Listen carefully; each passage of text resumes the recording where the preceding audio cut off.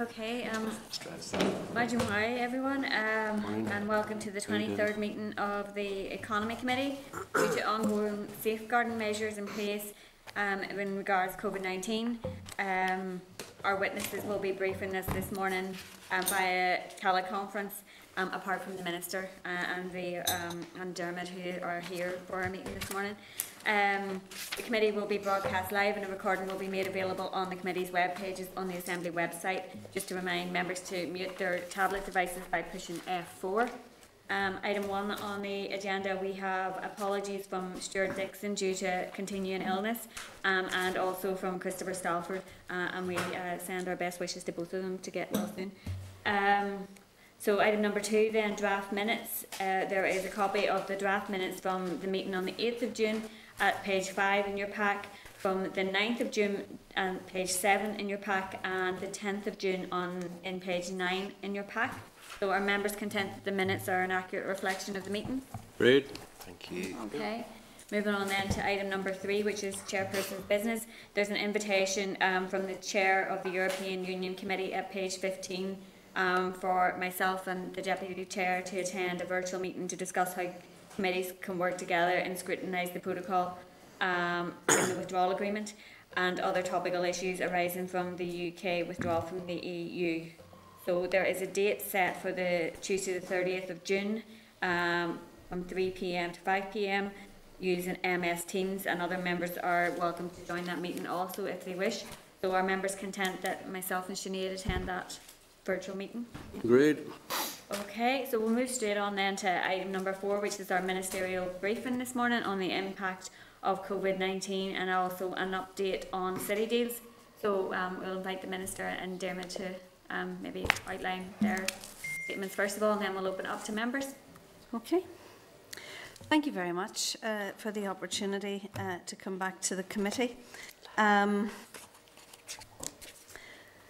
The COVID-19 pandemic and the need for lockdown has impacted on our lives in ways that we could not have possibly imagined a few short months ago. While the focus has rightly been to protect the health of all of our citizens, the lockdown has created an economic crisis of a magnitude that is eye-watering. Businesses in all sectors have been severely affected by the strict lockdown measures, and many are desperately working to simply survive. We have already seen redundancies in aerospace and aviation and know that other jobs will be lost.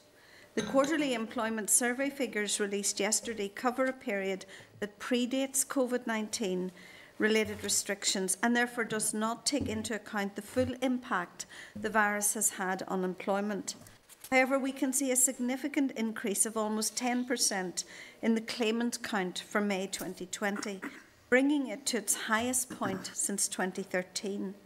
This is the harsh reality of the impact of the virus on the economy. But running alongside these difficulties and hardships, we have also witnessed the resilience of many businesses which have risen to the challenge and adapted and changed to fit in with the new normal. They introduced social distancing measures, increased cleaning, and modified in other ways to ensure they could remain open. Others planned for the time when they were permitted to reopen and have worked extremely hard to ensure the safety of their staff and customers is at the core of all that they do.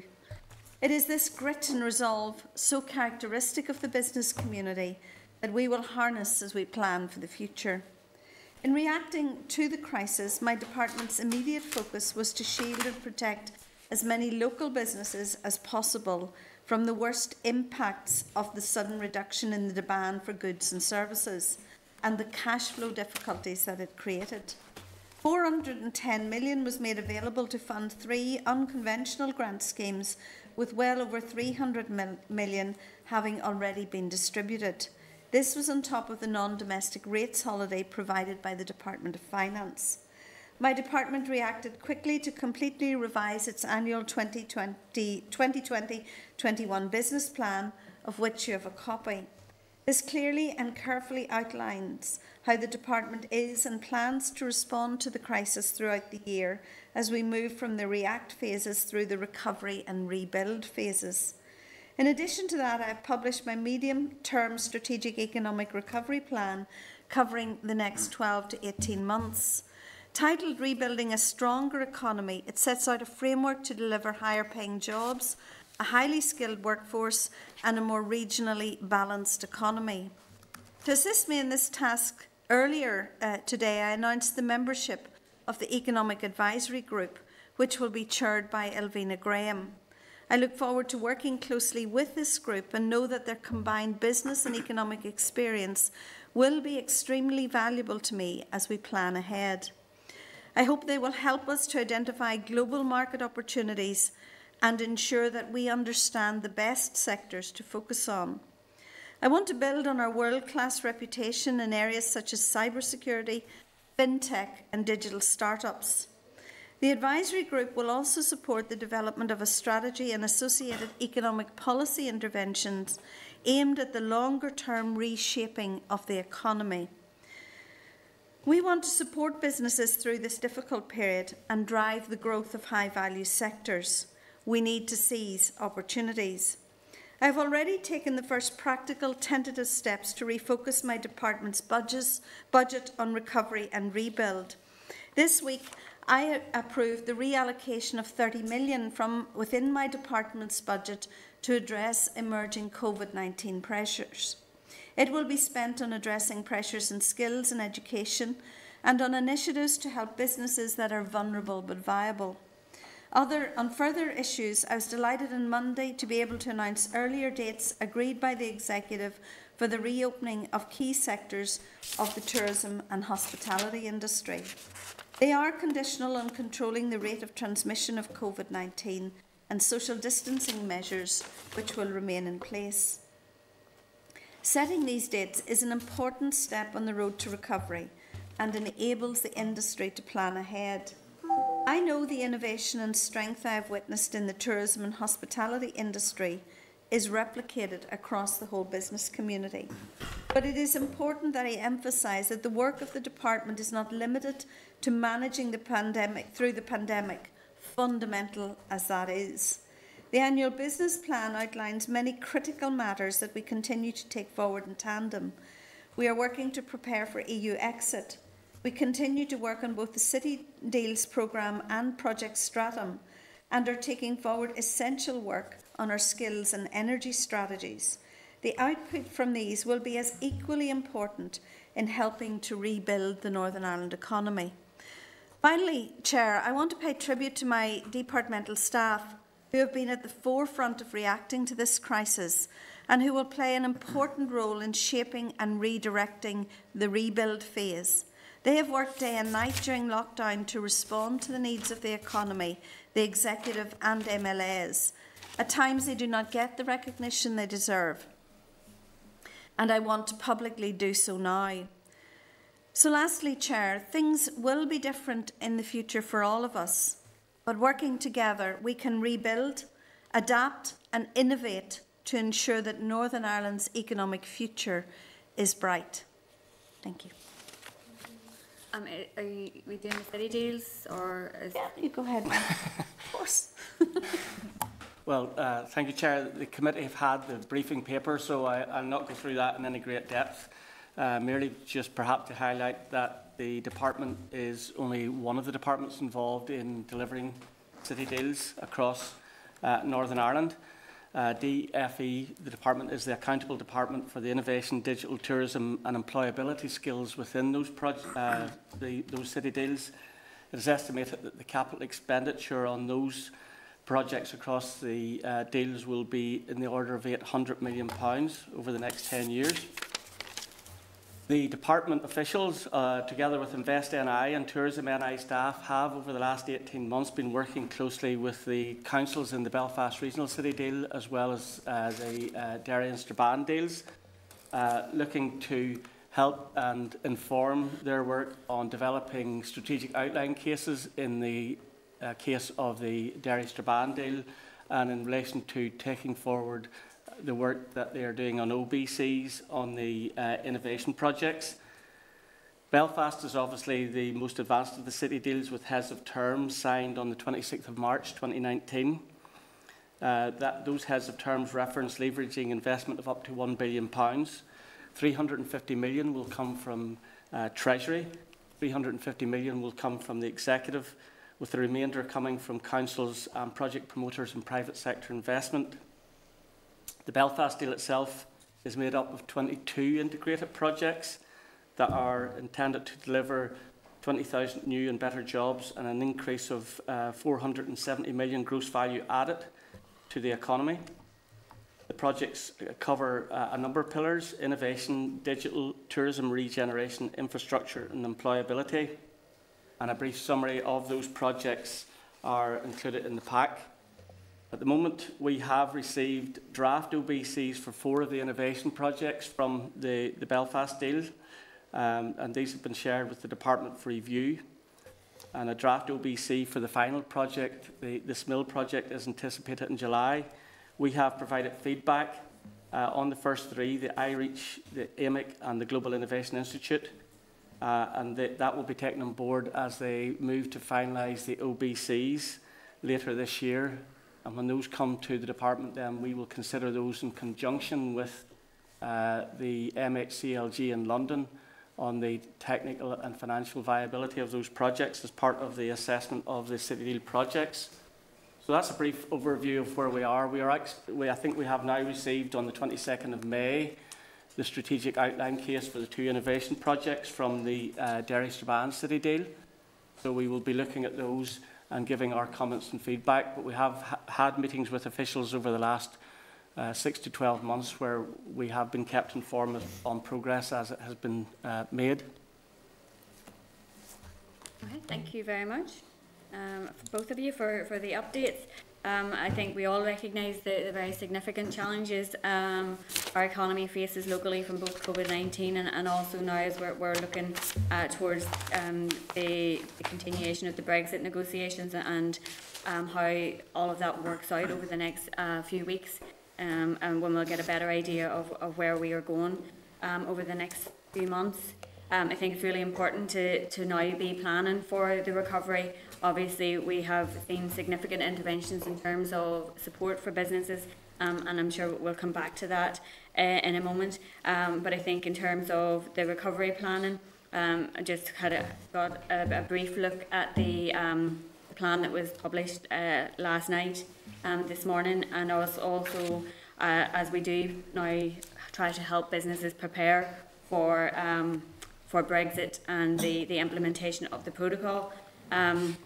I think that the re-establishment of the Economic Advisory Group is an important and it is welcome in terms of guiding the recovery planning.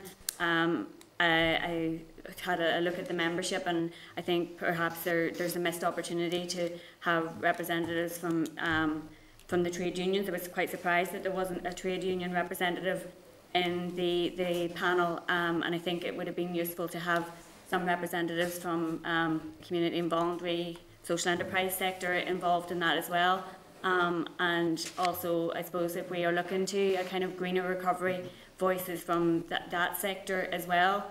And I was wondering if you have any intention of looking at widening the membership or having additional people involved in certain aspects of the recovery group or the advisory group. Oh, sorry.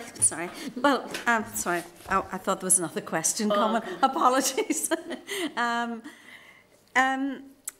I'm really glad that we have got our short to medium term economic strategy paper out.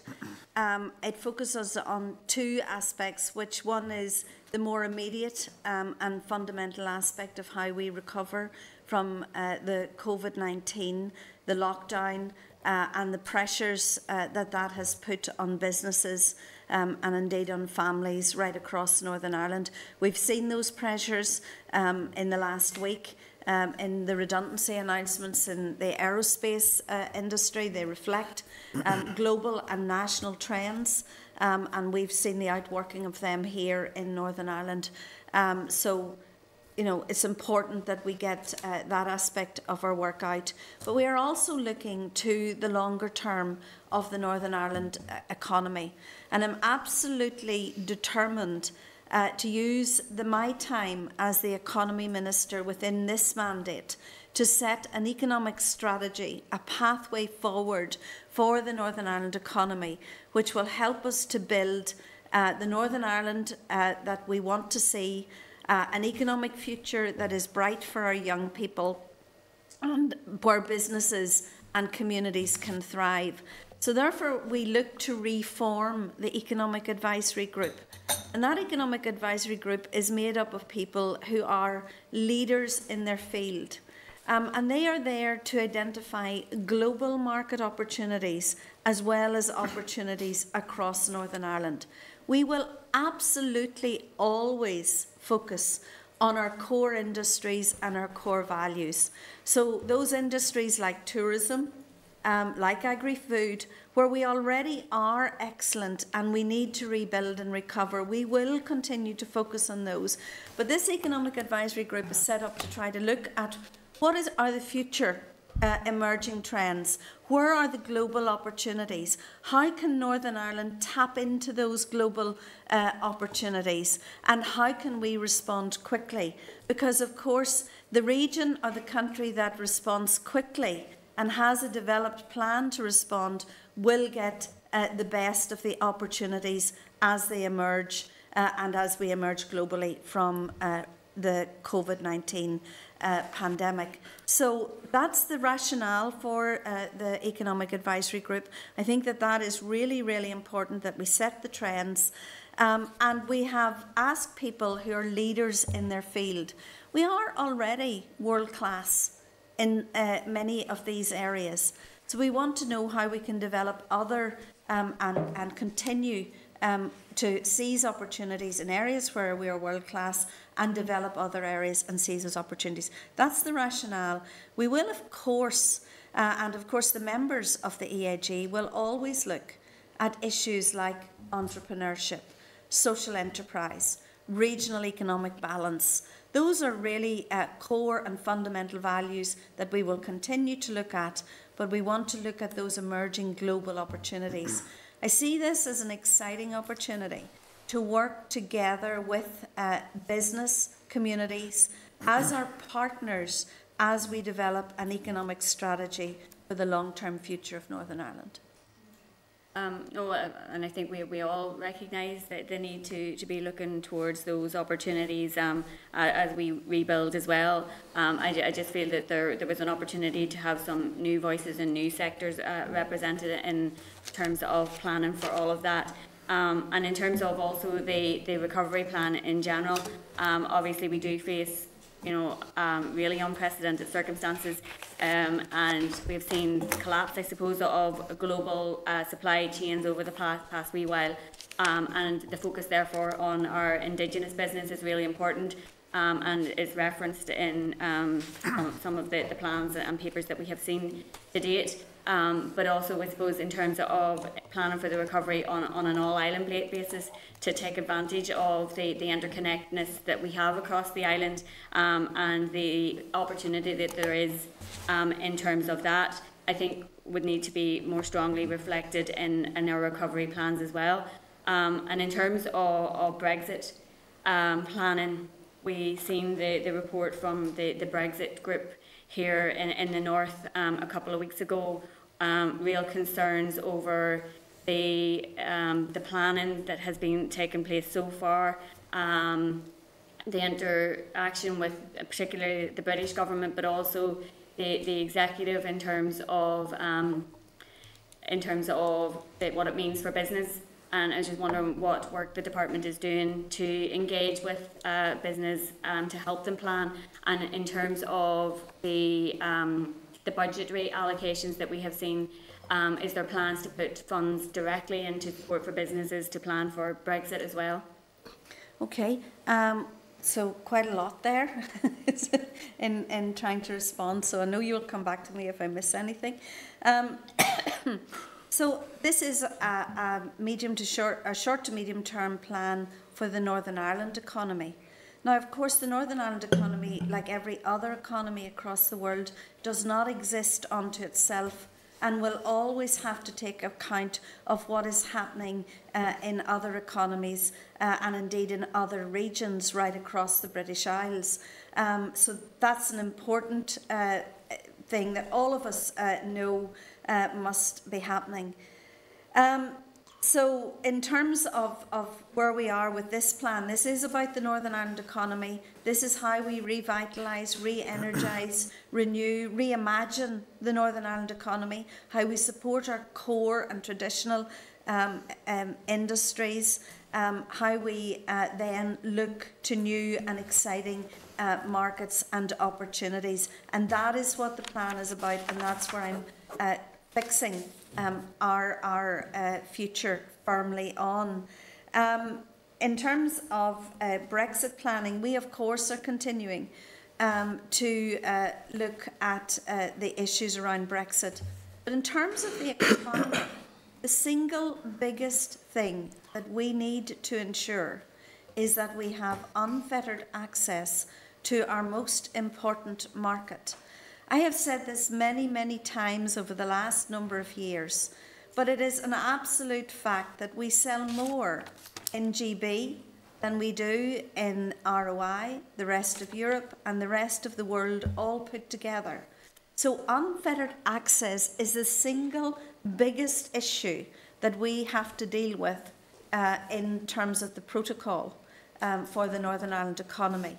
And that is absolutely vital. All of the other things are very, very important, but the most and the single biggest thing is ensuring that we have that unfettered access. And that is where my focus has been in our conversations with national government and across the executive. And of course, also within Brexit planning, and I'm not sure if we want to go down the rabbit hole of a lot of the issues around Brexit planning, but just to mention a few because I think they're very important. So, for example, I have been in contact with the Department for International Trade because we also need to work out and ensure that Northern Ireland, operating within the confines of the protocol, will be able to access those really important trade deals that the UK government are currently negotiating, and that Northern Ireland should access them on the same basis as every other part of the United Kingdom's internal market. So that is an absolutely vital part of our work with the Department for International Trade. And this morning I gave some comment to the terms of the trade deal around or the ambitions for the trade deal with New Zealand and Australia, where our agri-food sector will be put under considerable pressure by that particular trade deal. We need to protect our core industries and ensure that they're not open also to unfair competition with goods being imported from across the world. So we really important work to do in terms of international trade. But there's also a section of our work that is equally as important, and that is being prepared legislatively for Brexit at the end of the year. Whatever our views on Brexit, we will be leaving the European Union at the end of the year. So my focus, and I hope to work with you to achieve this focus, is ensuring that we are ready to do that in a legislative sense. Currently, I'm working on trying to bring forward work around mutual recognition of qualifications. Now, it is really, really important that we get that through, that we can get that passed, and I think that our legislative preparedness will be a mixture of tapping into some of the work that is done at Westminster and some of the primary legislation that we will need to pass here in Northern Ireland. So for things like mutual recognition of qualifications, my view is that we can tap in easily to the Westminster route and get involved with the SI. But so far that has been difficult to get to the executive. And I would urge members of this committee to work with their parties to ensure that this actually is on the executive table. You know, all of the professional bodies agree with our course of action. Indeed, I think across the political spectrum, there is widespread agreement with this course of action. This will get an important building block in place for people to work across, for example, even the common travel area. And I think we should go ahead and use our Westminster route, the SIs there, in order to get that on the statute book. So there will be significant legislation that will be required around the single electricity market, etc. as well. And I hope to work really constructively with the committee to ensure that we are ready legislatively, legally, for the end of the year. And I suppose just since we've opened the Brexit, the Brexit can, in terms of the new infrastructure that will be required, and the types of checks that we're going to need to see, there's going to be a significant increase in the number of customs officials that may be required. Is the department doing work in relation to that, and in terms of, you know, maybe providing the opportunity for skilling of those type of professionals, and in relation to that type of checks and tariffs that we may see, but we're not entirely clear of what it's all going to look like. Obviously, there is concerns from the likes of the retail sector, reports that, you know, there are some considering pulling out of the north because of the uncertainty or the additional requirements that there may be in terms of engaging with the sectors and with the British government. Are we trying to resolve those issues? My view, which I've reiterated over many, many years, is that we are part of the United Kingdom, and therefore our access to and from that market should be unfettered, to use a common phrase. I have said that right throughout the Brexit debate, and before we actually had the withdrawal agreement. My view has always been to protect our biggest market, the rest of the United Kingdom. And I regret that has not always been the focus, and that other markets were not as important, were prioritised on a political level. But we are where we are. And now it is my job to ensure that neither our consumers are restricted in their choice or by the price of the goods and the commodities that they require, and that our manufacturing sector has access to its most important market. Around 2/3, to take a roundabout to round it up, of everything we sell goes to market in GB. Similarly, for our high street and for our manufacturing chain, the same goes from GB to NI. So that it is really important that we understand that checks will be difficult for businesses, and that they should be kept to a minimum. And I remember some time ago, Michel Barnier, when I was sitting long ago now, it seems not that long ago, but it seems a long time ago, when I was sitting in his office in the Berlaymont, and he would have said, you know, but we can keep these to a minimum. These need to be light touch. Now it seems that the European Union might have a slightly different, more legalistic view of that. I think it behoves all of us to ensure that both sides to this debate, both at our national government and at the European level, understand the impact on the Northern Ireland economy should they insist on all of these things. Yeah, no, I think that's, you know, a fair point in terms of the impact on the economy, and obviously, like you say, both sides of that political negotiation really need to live up to the commitments, and I think there is trust issues in respect of the British government at the minute, and fully implementing the protocol as was agreed, and so we would encourage them to live up to that, their commitments and all of that.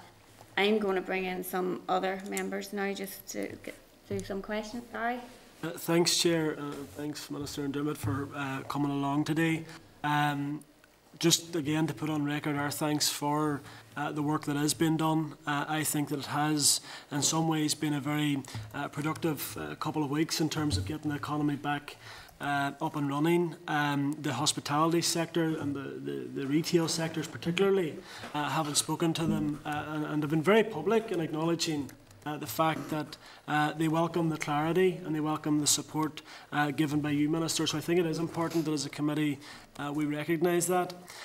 In terms of the Economic Advisory Group, obviously there's been a lot of commentary. It's only been announced, and as usual, social media gets quite excited over these things, and they should be excited because I think there is an opportunity for this particular group to now focus on the trends. We know that countries who will be successful are those who adopt to the challenges and adapt to the change. And I think that those people who think that this is a missed opportunity, in my opinion, they're missing the point. Because this group is not about doing things the way they've always been done. This group is about bringing together world leaders, people who actually, I think, has to be commended that we've got some of those people to come onto this group. Given the fact that their schedules, their expertise, these are global players, I think it's very welcome, and I do look forward to hearing from them. And I suppose, Minister, that's the crux of my first question, is around how do you see that group operating, how do you see that group reporting, and how do you see them being able to bring their information forward so that we can make sure that we can secure our position that we already have in terms of being world leaders in and around the fintech, the cybersecurity areas?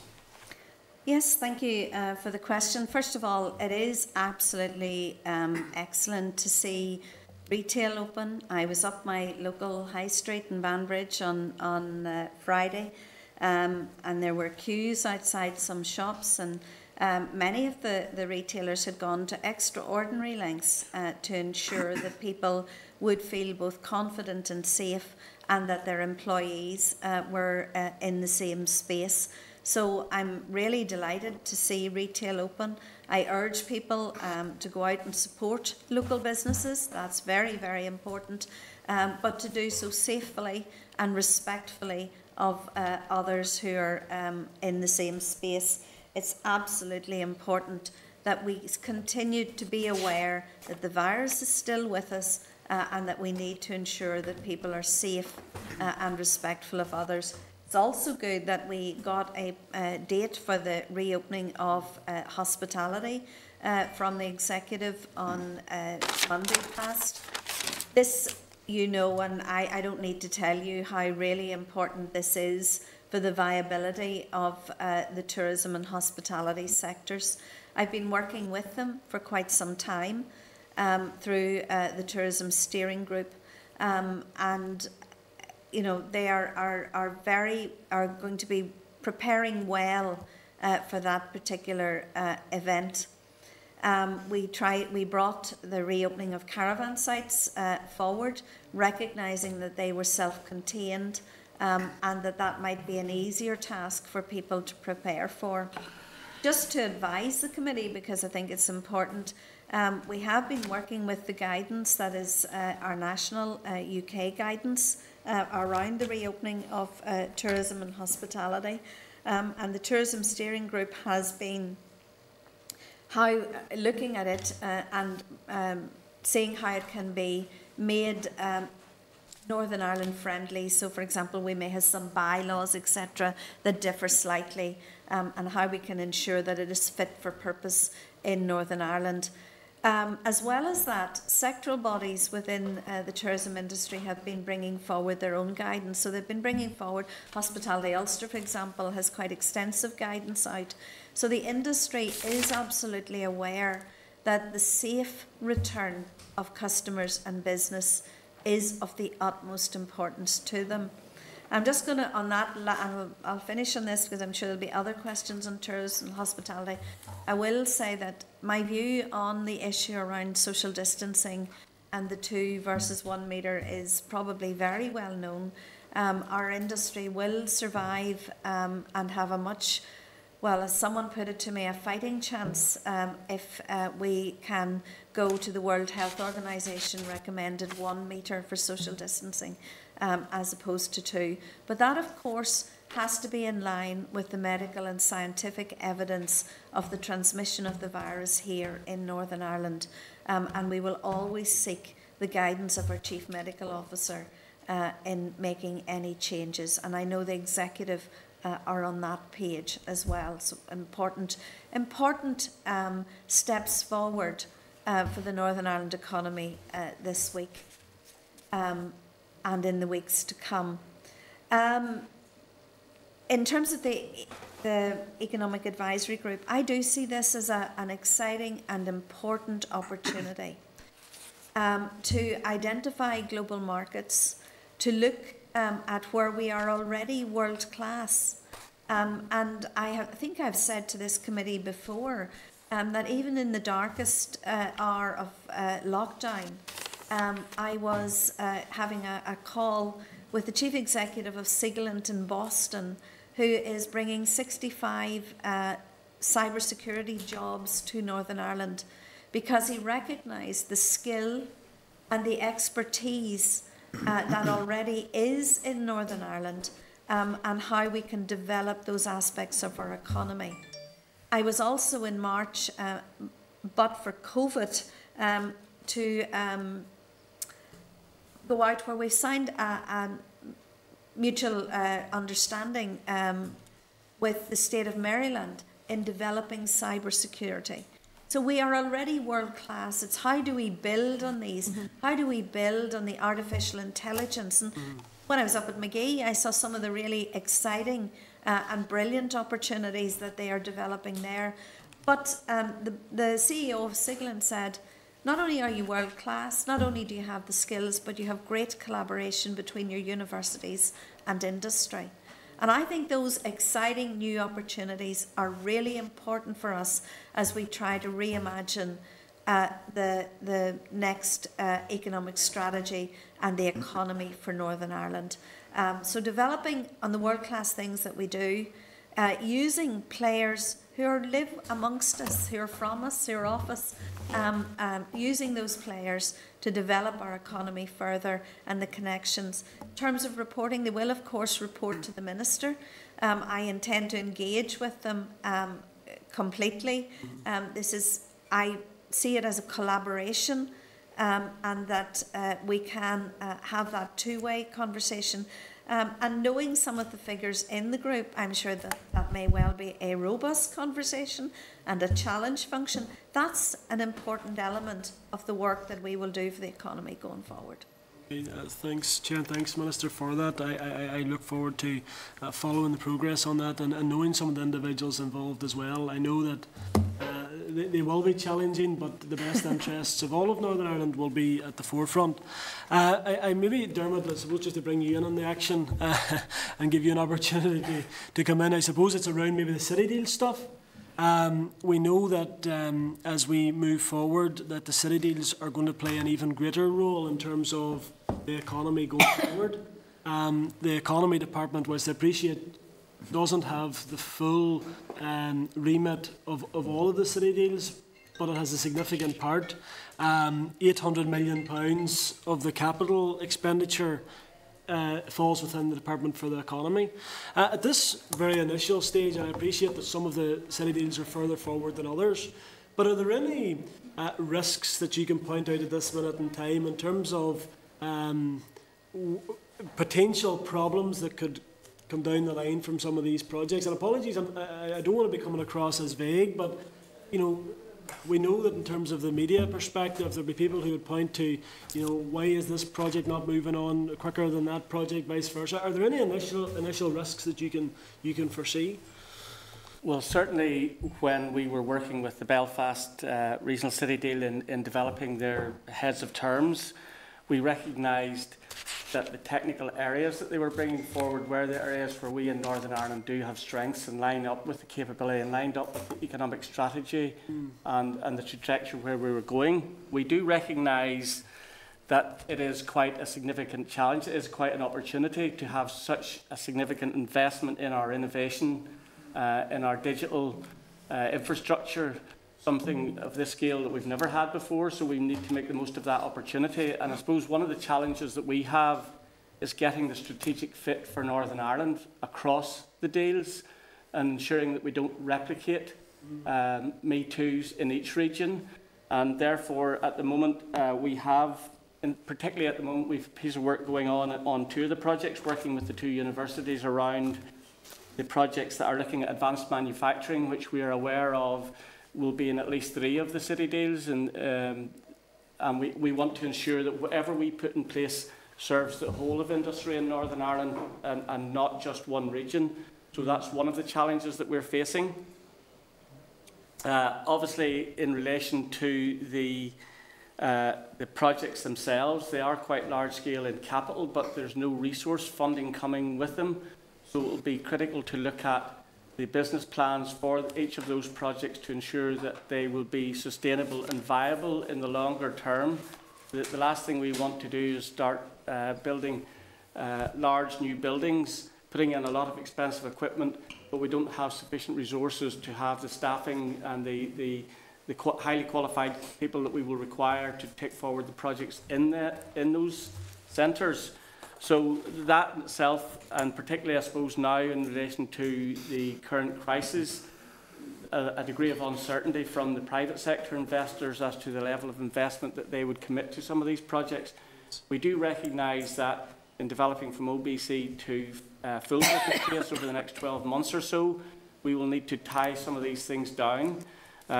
We have been challenging the promoters in relation to the projected income streams and how those line up. The first cut we have seen at the 4 innovation projects from Belfast would actually require at the moment some £24 million from the department in resource funding over 10 years just to keep them going. So we need to look at that as to how would that be managed within the department's innovation and technology funding over that period. So those are some of the challenges that we're facing at the moment. We have had to say and continue to meet with the 2 universities and try to get alignment, particularly on the innovation project at this stage. The tourism projects are probably a bit further behind. They're still at the conception stage, still a lot of work to be done. And obviously with the crises, a lot of those projections will now need to be reworked in light of what is the recovery plan and how long is the recovery plan for the tourism sector in Northern Ireland. And just a very, very final point, but just when we're on it, because it is open now. The Ulster University have obviously today indicated potential problems around finances and in terms of staffing costs and all of that. Has there been any initial conversations in terms of their ability, their names printed all over the City Deal projects?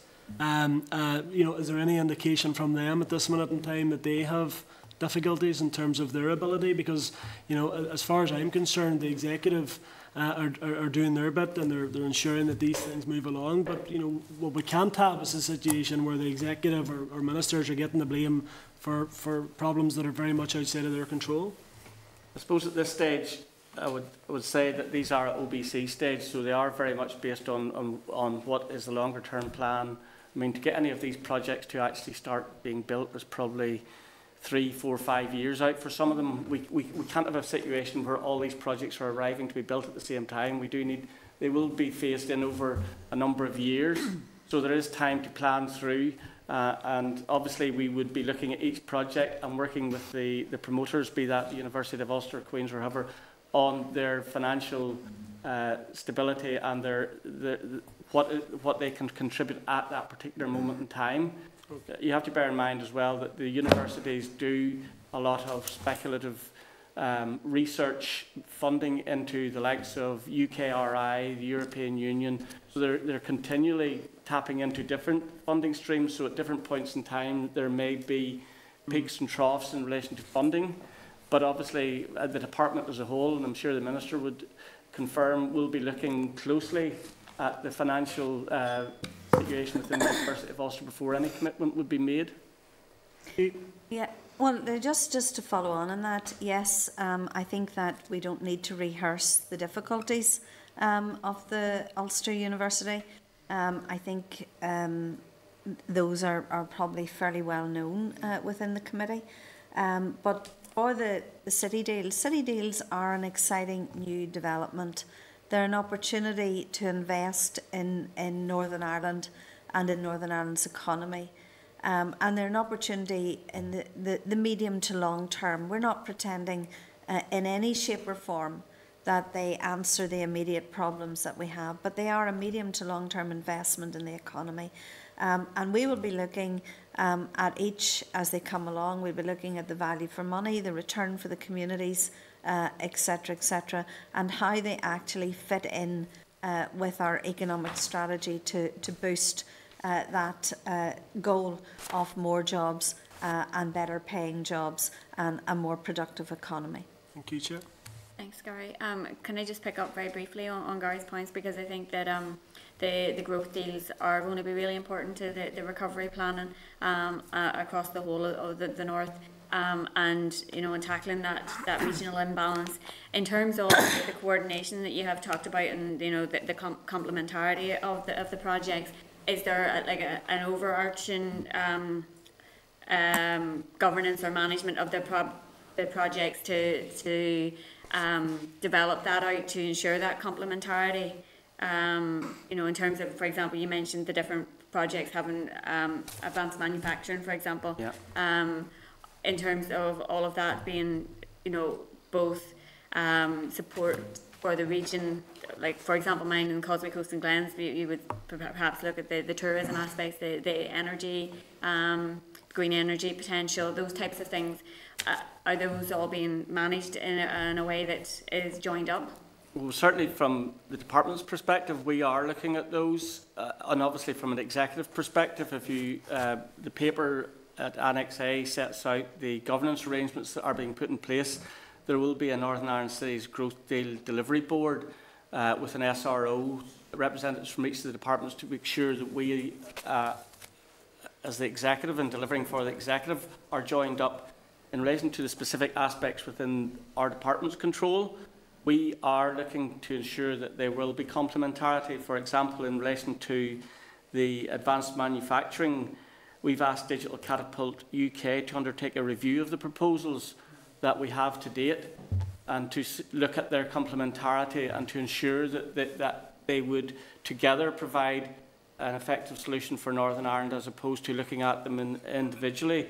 And on artificial intelligence, we've asked Digital Catapult NI to work with the two universities and together coming forward with an artificial intelligence strategy or overarching plan for Northern Ireland, and that builds on the work that we did last year, where we got the Turing Institute to do an analysis of the capability of the artificial intelligence capabilities within both Queen's and the University of Ulster, and that highlighted that individually they probably didn't rank in the top 10 within the UK, but taken together, the capability of the two universities did put them as one of the leading areas for artificial intelligence in the UK, and I think that is the message that we have to be looking at from an economic development perspective, is the capability of Northern Ireland as a whole, not one institution over another institution. It's how do we harness the capabilities across the region to best support the development of industry, create the jobs, the high value jobs for our people here in Northern Ireland. How do we harness that, and then how do we turn that into a business opportunity going forward? And it is essential in getting those linkages into industry.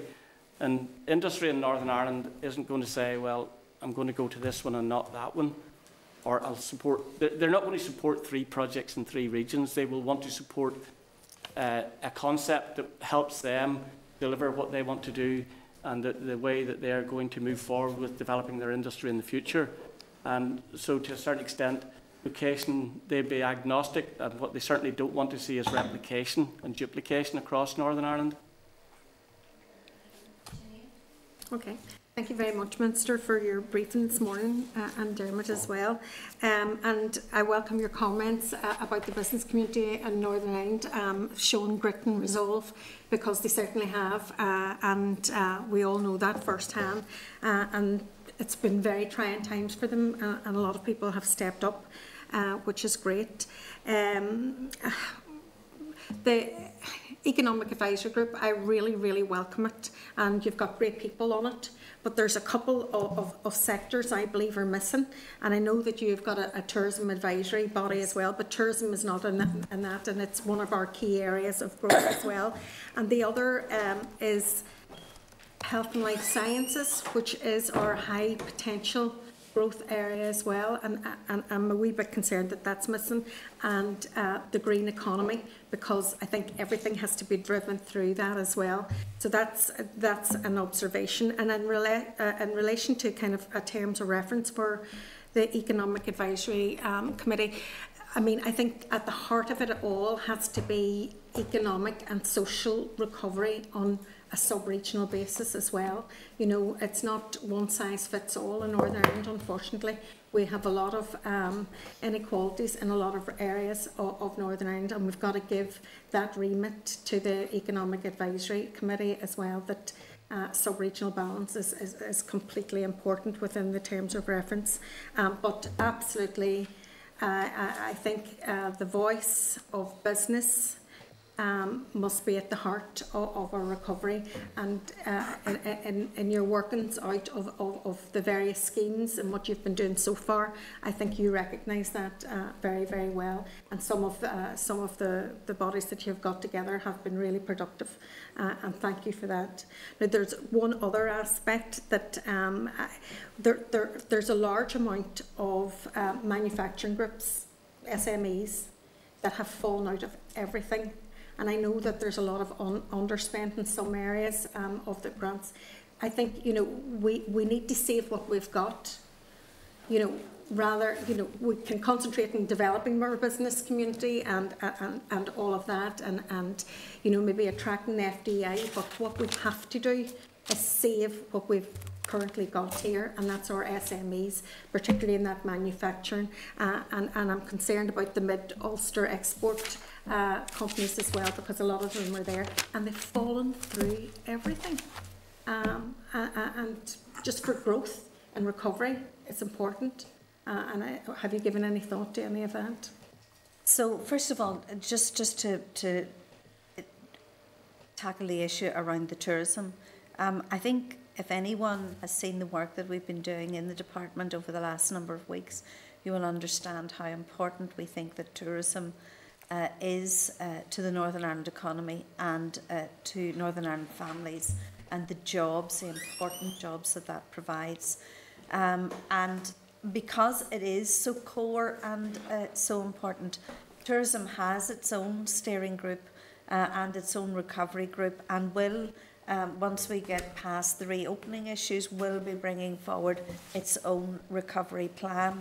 I intend for that group to stay in place. So tourism will have that sectoral, and hospitality will have that voice within the department and for their particular sector for the remainder of this mandate. That's an important signal for the industry. So they are already, and I mean, I chair it myself, and I have chaired every single meeting myself, which is an important commitment from me as to the importance of tourism and hospitality, and I will maintain that, because I think that this is a sector, I mean, I think it's just been dealt a devastating blow by COVID-19, and we will need to work very, very hard to bring that all back together again. And even in terms of recovery, and back to Dermot's particular responsibility, I mean, there is a significant budget to bring forward tourism projects within the city and growth deals. and I look forward to them being developed, because I think they will sustain tourism in the long term. And I can remember many years ago talking to Tourism Ireland, and they talked about having to provide product for tourists to come and see, experiences for tourism, and I think that investment that will come from the city and growth deals will be very, very important for local tourism, you know, for, I don't know, developing the Gobbins Path, or you know, some of the really important and absolutely wonderful tourism attractions that we have in Northern Ireland. So tourism absolutely core, absolutely central to what we're doing, and particularly never forget those 65,000 jobs that we need to protect, and the businesses that we need to grow. So very important. In terms of sub-regional balance and the Economic Advisory Group, this is a group that is about the global era. It's about looking out at global opportunities. It's about saying, this is what we are already world class in, how can we develop this, but what are the new opportunities out there, what are the new global trends that we can bring to Northern Ireland, and that we can develop. And it's about developing all sorts of different areas of the economy, and all sorts of different areas of the economy will benefit through that. So social enterprise will benefit, entrepreneurship will benefit. These people are entrepreneurial by their very nature. They are looking for more opportunities to bring that to Northern Ireland. And of course, in doing so, we will benefit the whole of the regional economy. And I've already given my commitment to a balanced regional economy, and I think that that is important for Northern Ireland. But can I say, just on that particular issue, it is also really important that as we look at a balanced regional economy, that we look at the skills and the investment in skills in those local economies. So I am very, very really determined that we will bring forward a skills strategy for Northern Ireland that will invest in local communities and will invest in young people and people right throughout their working life. And I think that's an important element of getting that regional balance to the economy. And I want us to look not just at skills, but about within that skills, a layer that's really important to me that includes opportunity for all.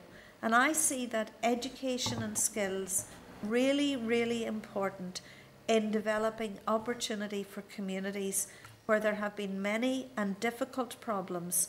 And in your city and right across Northern Ireland, we have seen the outworking of those problems. And if we are to build a stable, prosperous Northern Ireland, then we've got to ensure that our young people have education and opportunity, and building their skills opportunities is really important in this era. In terms of the grants and the SME manufacturing groups, I was actually looking just before I came here at the figures for where people, you know, in the sectors where most people were furloughed, etc., etc. And there is no doubt that the vast majority of people who were furloughed within the manufacturing sector, and that points to a vulnerability for those jobs in the short term. So it is really, really important to try to work with and protect our manufacturing sector.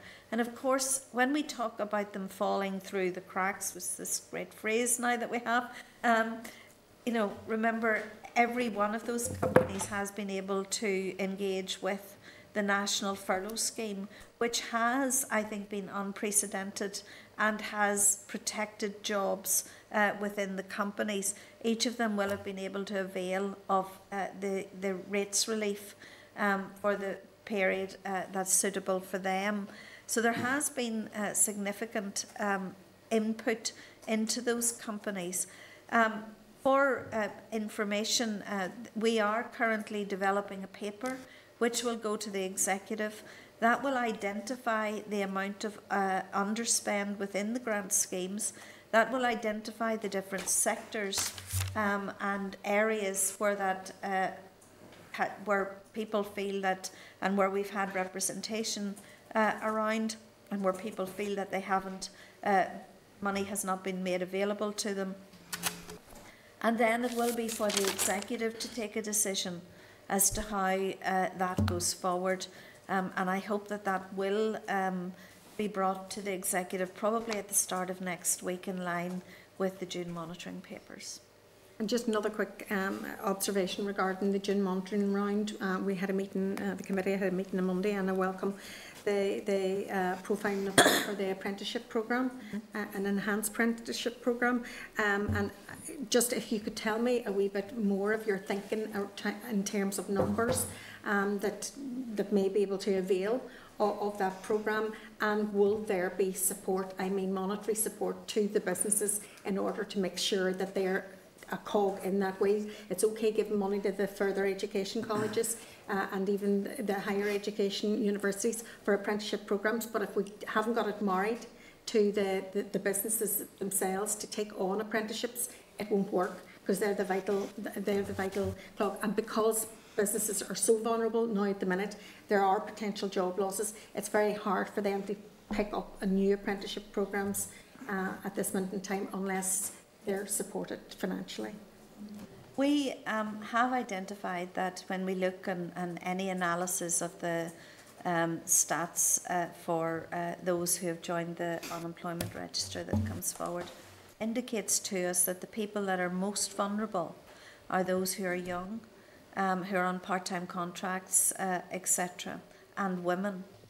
And those are the most vulnerable groups, and those are the ones that have been hit the hardest and most immediately by the COVID-19 pandemic.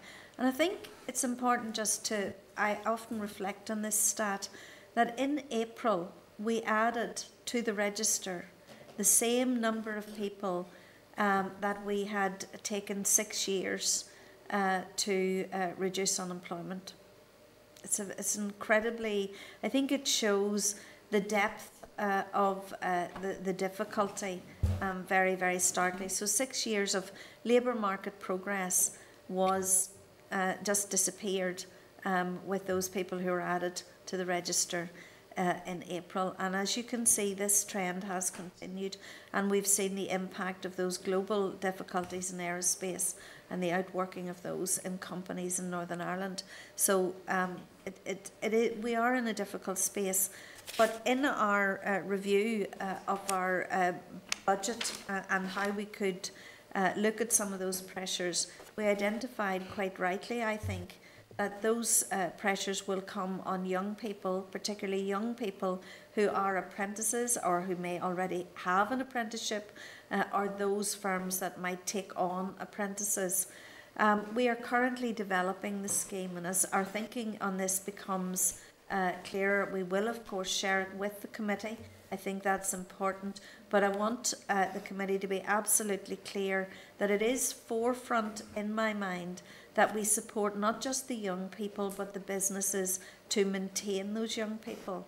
And maybe just, it's an aside, but maybe just important to say that it was really good to visit Portadown Further Education College this week, where some young people were in doing their adaptive assessments so that they can complete their vocational qualifications.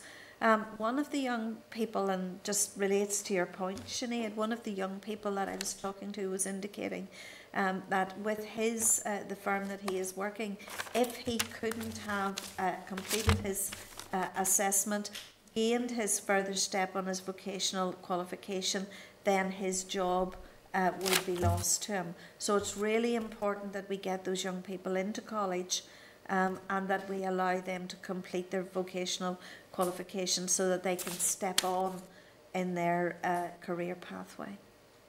Have I forgotten anything else? Totally agree. No, that's fine. Thank you very much. Could I maybe just follow up on your point on the EAG? It was never the intention that it would cover all sectors, but I would point out that the department has a matrix panel, a science and technology panel, which covers a wide range of technology areas and informs our policies in those areas, and that's chaired by Dr. Rob Grundy, who will be on the EAG, and he has a health and life sciences background, and is currently working on working with the university and InvestNI on setting up a health and life sciences representative group in Northern Ireland. All right, a dedicated group.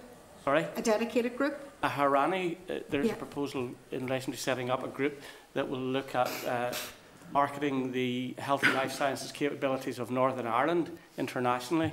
Excellent. Okay, well done. In the European Parliament, just as a one of the things that I was able to do was bring all those companies from Northern Ireland who were invested in the connected health sphere. Absolutely astounding work that they're actually doing here, and we want to build on that. Yeah. John Stewart. Thank you, Chair. Thank you, Minister. Thank you for your information so far. It's been really enlightening. Just to touch on the city deal, first of all, Carrickfergus, my constituency, set to benefit significantly from that from a regeneration point of view, and we do look forward to seeing that rolled out. Gary's already alluded to some of the concerns among local representatives about the potential for delays, but hopefully we do see that coming to fruition very soon. Like you, Minister, I welcome the appointment of the EAG. We congratulate Ms Graham in her role as chair. There are some very high-profile and significant people on that, and we all wish them the very best, because if they succeed, then Northern Ireland succeeds, and I think that is the key. These are unprecedented times. It's become a cliche, and we have to do whatever we can to try and grow the Northern Ireland economy and stave off the worst of the impact of COVID-19. You talked about that group looking at global trends, and you did touch on it. One of those global trends that is so significant around the world at the minute is growing the social economy, and I would love, like the Chair and the Vice Chair have alluded to see a representative from social enterprise and or the social economy on there. Scandinavian countries, Canada have all made social enterprise a cornerstone of their economy. And I think with the Social Value Act and going forward and the opportunity to change the way we do things, that could be something that could be filtered in there. And I know you say they'll be looking at it, but there's no bigger an advocate for a sector than somebody engrossed and embedded in the sector. And if that was something that could be looked at, I think it would only add to the significance and the role that group plays. So perhaps we would have a look at that. We've heard the startling figures already about the unemployment figures, and my fear is that could only grow as the furlough scheme starts to drop off and businesses start to see really what their bottom line's looking at. You've touched on those most impacted, about that being women and young people, and there is a fear now that our young people will become the forgotten generation. In a survey by the Youth Forum, alluded to in Good Morning also this morning, 20% of young people put unemployment as a massive issue for them. And while you've touched on some of the aspects of what we can do for young people, can you just talk me through maybe what creative solutions you have to support them? A lot of those who are losing their jobs are in the hospitality industry. They fear that there's not going to be something for them in the short term or even medium term. And while they hear talk about schemes that are going forward, they want to hear some creative solutions now. We used to have a scheme in Northern Ireland called Action for Community Employment. That was very beneficial and maybe never perfect, but something along those lines. Just that could help them, because as I say, there is that fear that that forgotten generation could come about. I'll stop on that one to begin with, Minister. Thank you. I've already really touched on the social enterprise. Yeah. Social enterprise is an incredibly important sector of the economy, not just because it's a growing sector of the economy, but because it genuinely takes people who are far from the labour market and helps them to be part of the labour market. And for that reason, and for always, we will always be supportive of trying to ensure that our social economy sector has a bright future. As I've said, the EAG isn't about one sector, it's about getting world-class people who are part of our community in Northern Ireland to look at those world-class global trends and see how we can import that to Northern Ireland, or how we can grasp those opportunities.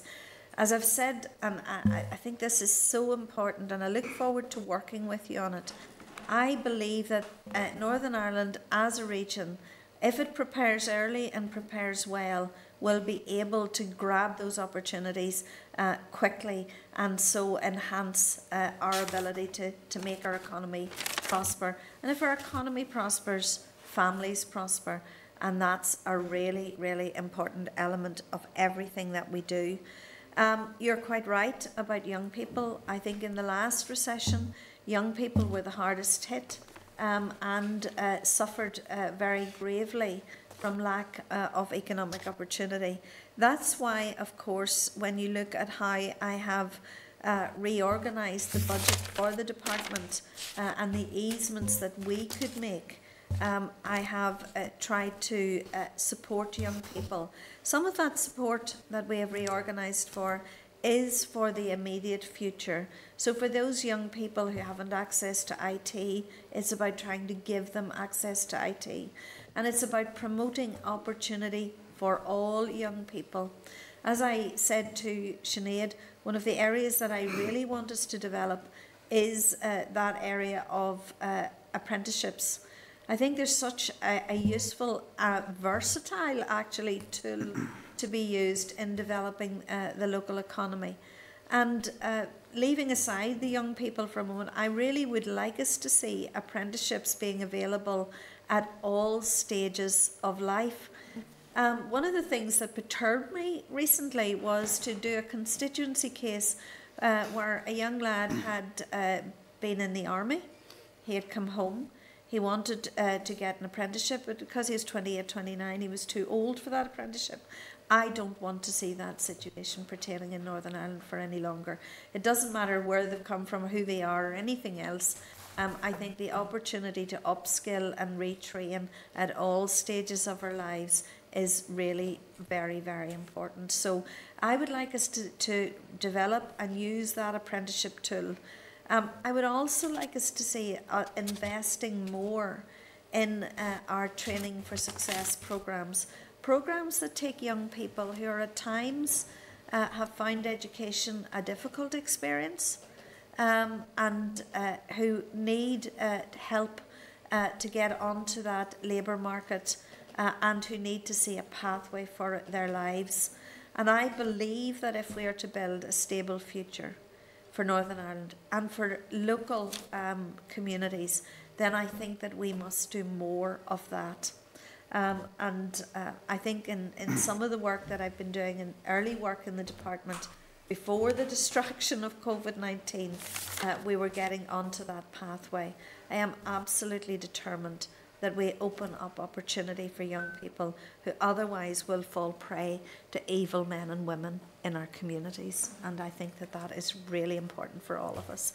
So we are starting to build that programme of how we intervene and help young people throughout their lives, but also how we help people to change and reskill and adapt in other parts of their lives. Thank you, Minister. Chair, if I just come back on one point, people must think I've become obsessed with the health and beauty industry for the last 2 weeks because I never stop talking about it, and I genuinely don't have fixation with fake tan, as you can tell by my milk bottle skin. But one of the sectors that is key to the employment of young women, of young people generally, of young entrepreneurs who decide to give up other careers and maybe open their own salons is the health and beauty sector. And whether it's our barbers or hairdressers or our talent studios or any of those salons, it is so vital to our local economy, to our local high streets, to give in flexible employment. And I know I wrote to you about that last week.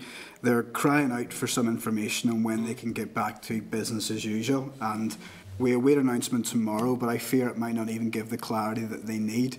Is there anything we can do for that sector? And I'll throw in as well driving instructors, because it's key to young people getting qualifications to get on the road as well. We need to get... There are some industries where 2 metres is never going to work. And we either accept the fact that we're going to have to get back and just suck it up and try to manage that and let those responsible companies do as much as they can to protect people, or not. We need to give them some guidance and some clarity. And could I implore you as the Minister here today on behalf of the Executive to give us that as quickly as possible, even if it's just the guidance about what they need to do when that date comes, because I really fear for that sector and for those people employed or currently not employed in that sector, Minister. A few things just to say about that sector because I think it's really important. I talked earlier about young people going back into our colleges to do their assessments so that they can keep on working towards their career goals. And of course, one of the sectors that's really, really important to further education is that general health and beauty, even childcare sectors. So what we really need to allow them, and I've said that, you know, as the economy opens up, each sector then can get back to college to actually progress their qualifications. So for me, in economy and in having a skills policy responsibility, it's really important as well from that point of view. Not something that anybody thinks about. I think in general, most people will acknowledge that I've been pretty vocal about the need to reopen the economy because, you know, the longer we are in lockdown, the more difficult it is for sectors and individual businesses to recover. I've said it many times, worth repeating. Each month of shutdown is akin to a large recession of its own, of itself. So really important to get the economy reopened. I caveat everything with doing it safely. I agree with you. I think that we are going to have to learn to live with the virus and to work knowing that the virus is there. So therefore, what is really the most important thing to do is that work safe, stay safe slogan that we really need to ensure that we're respectful of each other in the environment that they're in, and that employers have appropriate measures in to ensure that their workforce is safe as they go about their daily lives. So I agree with you. I think that it is important that we look at it. In terms of 2 metres, 1 metre, I was up at Queen's last week and we had a really engaging conversation with the Professor of Virology there, really engaging. And we were talking about, obviously, the 2 metre, 1 metre debate. And he said, you know, well, for example, if you were outside at 1 metre, that is not as difficult as being inside at 1 metre. And sometimes it's also the distance plus the mitigating measures that you put in place. So it's about good air circulation, it's about good hand hygiene, it's about how many people might be in your business at any one time. So it's about how you will operate. And I think we will all have to learn different operating models as we go forward, remembering that until we get a vaccine or a cure, then we are going to have to learn to work with it. What we don't want is for business to forge ahead and have to take a step backwards. I think that would be an incredibly frustrating and devastating blow to businesses across Northern Ireland and to communities across Northern Ireland who've sacrificed a lot of their own personal liberties to try to help us in a difficult situation. So I'm in agreement with you. The general point that you make about the reopening is very important indeed. And I know that the executive are looking at how we can, from here, take a more overarching view, a more holistic view of how the different sectors open and operate and the advice that we will give them. And there will be more conversation around that I think on Thursday actually at the executive. I know that sector is ready and waiting to step up to whatever requirements are, but can we expect? John, I know this minister is ready and waiting. I know. Can we expect some sort of announcement tomorrow, Minister? Do you believe? Well, I wouldn't begin. I just won't speculate what the executive will do.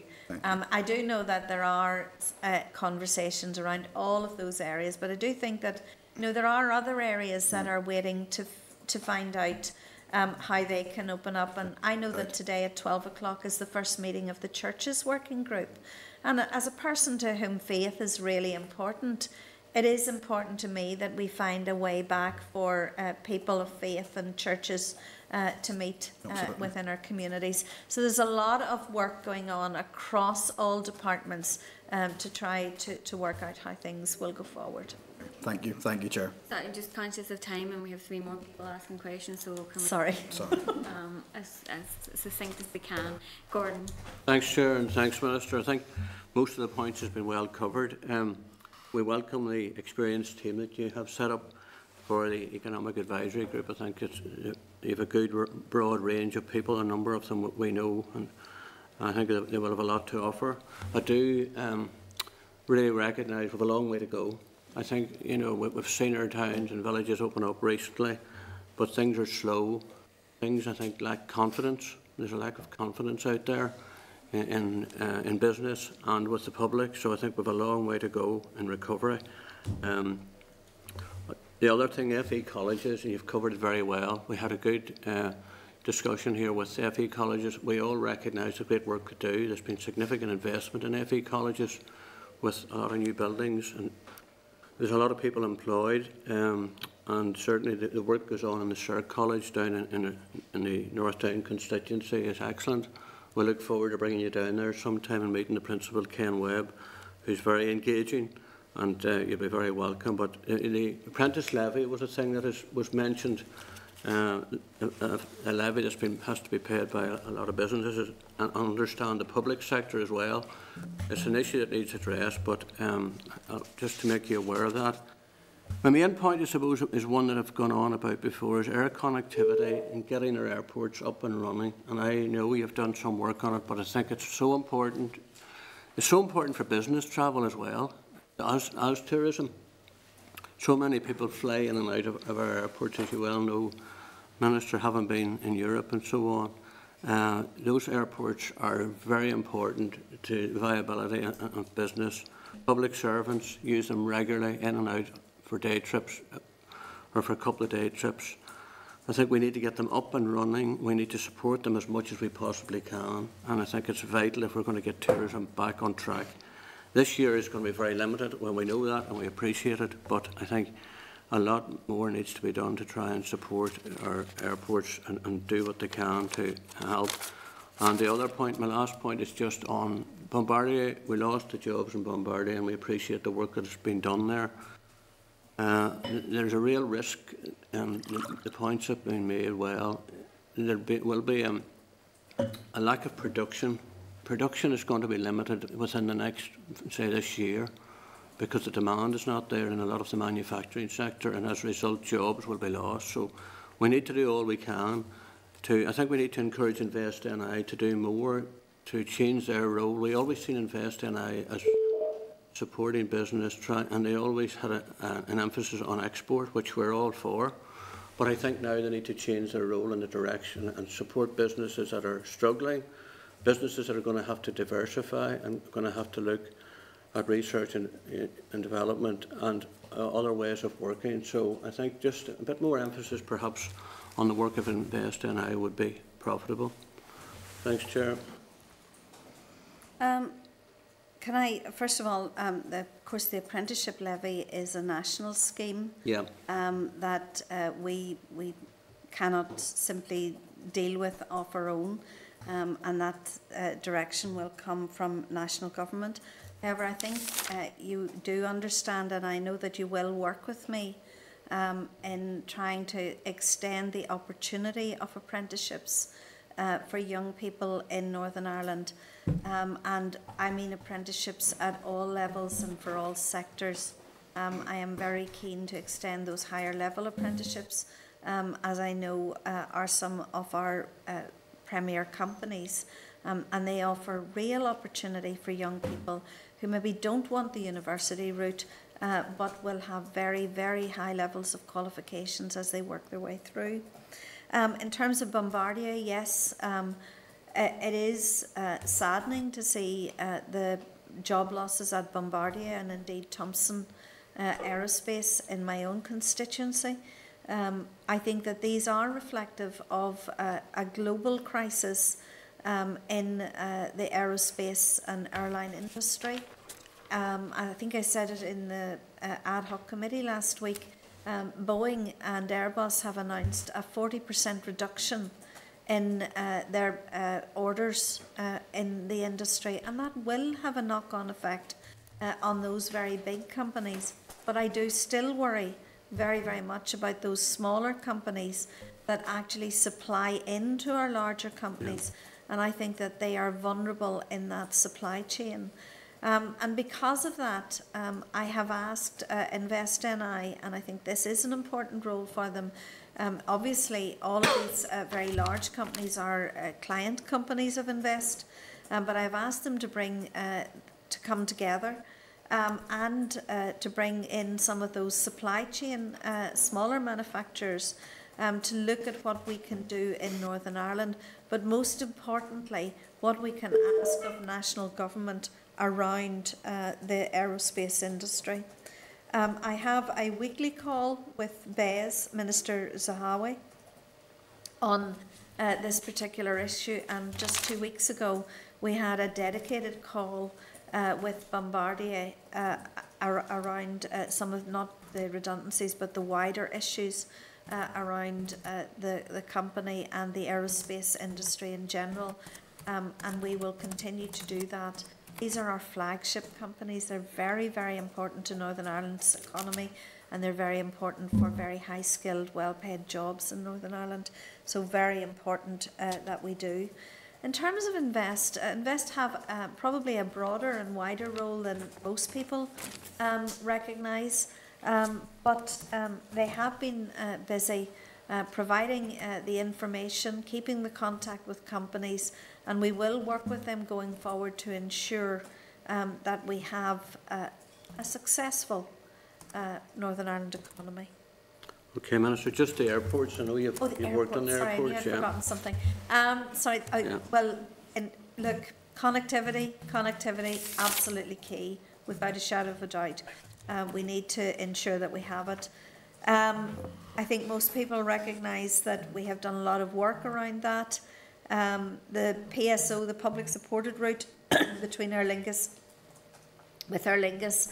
between here and London, was successful in supporting a route that was very, very vulnerable during the darker days of lockdown.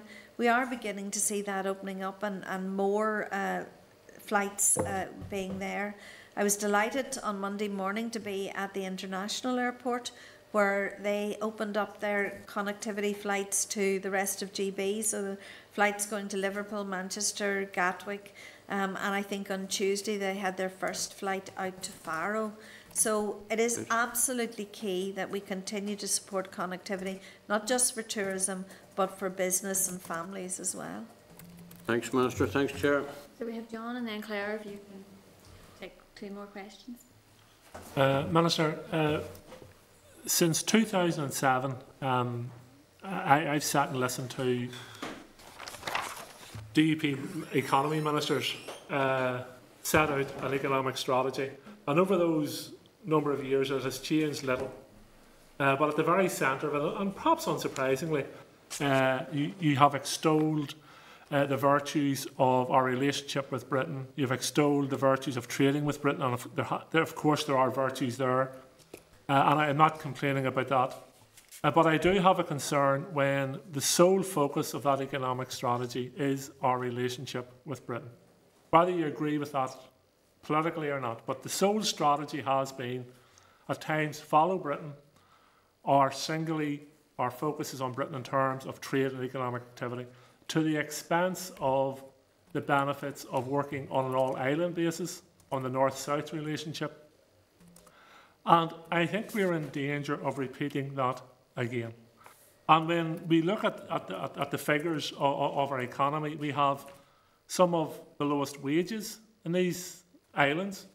We have the lowest standard of living compared to many regions of these islands. We have the lowest economic activity compared to some of the regions in these islands. We have the lowest health outcomes of many of the regions in these islands. That would suggest to me that the strategy to date has failed. So why repeat it?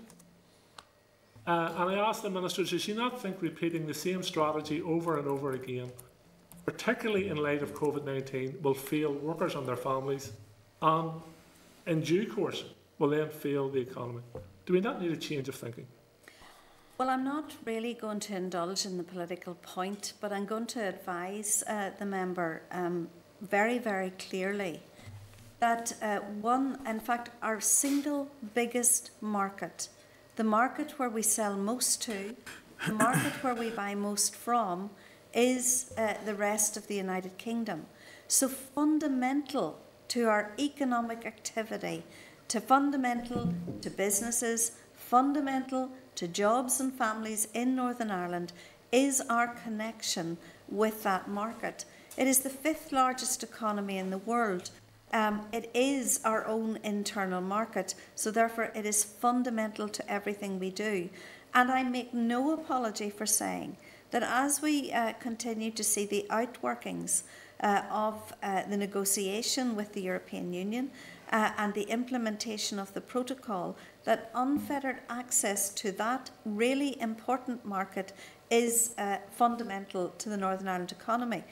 But John, I think you miss also the wider point that I've been making today, and I think that it's worth repeating again.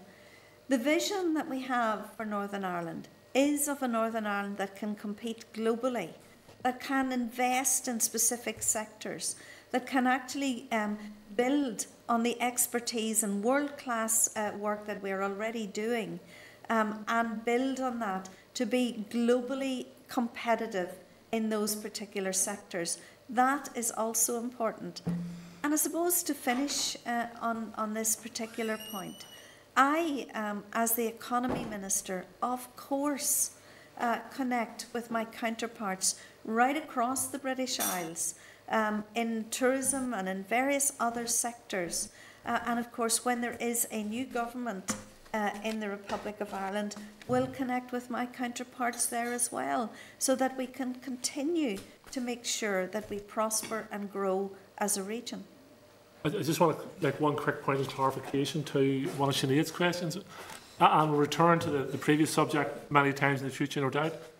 In response to Sinead's questions in relation to the underspend for business support, you said you would be bringing a paper to the Executive. Will that paper include recommendations to support those businesses who have not yet received support and the small traders? Will you make those specific recommendations to the Executive? As I have said on many, many occasions around this particular issue, I will bring a comprehensive paper to the Executive. The Executive will then have a discussion and decide what that underspend, what should happen with it, and where it should be divested. I will then work with Executive colleagues to ensure that it is delivered in the way that the Executive has indicated. But the Executive will be led by yourself. It'll be led by your recommendations. So it's key that you make those recommendations. Well, the Executive will always take a view, John. It will always take a view. Okay, thank you. Thank you, Chair. Thank you, Chair, and thank you, Minister. I suppose it's really to follow on with, from a lot of what John had said in relation to things reopening up again. And, you know, certainly the announcement that you made on Monday were very much welcome, particularly in my constituency where tourism is a key focus of our local economy. I suppose where every time we make a new announcement, it gives rise to many questions and many variances, and you know a lot of confusions. And I would expect most MLAs around this table, in connecting with their constituents, have been getting queries subsequent to those announcements on Monday. I suppose we're almost at a phase now where we're trying to decide when the rest of the businesses can open and services, and when they can begin again. And I suppose as an executive, you're making decisions on the basis of medical evidence, and you're probably considering it in terms of what types of businesses have contact, the transfer of the virus. That there's also something in relation to water droplets within the air, which is determining why some, can't maybe open before others. So I suppose really that's where the queries are coming from for me. And I know some of these areas may fall into other ministers' remits, but insofar they are businesses in themselves.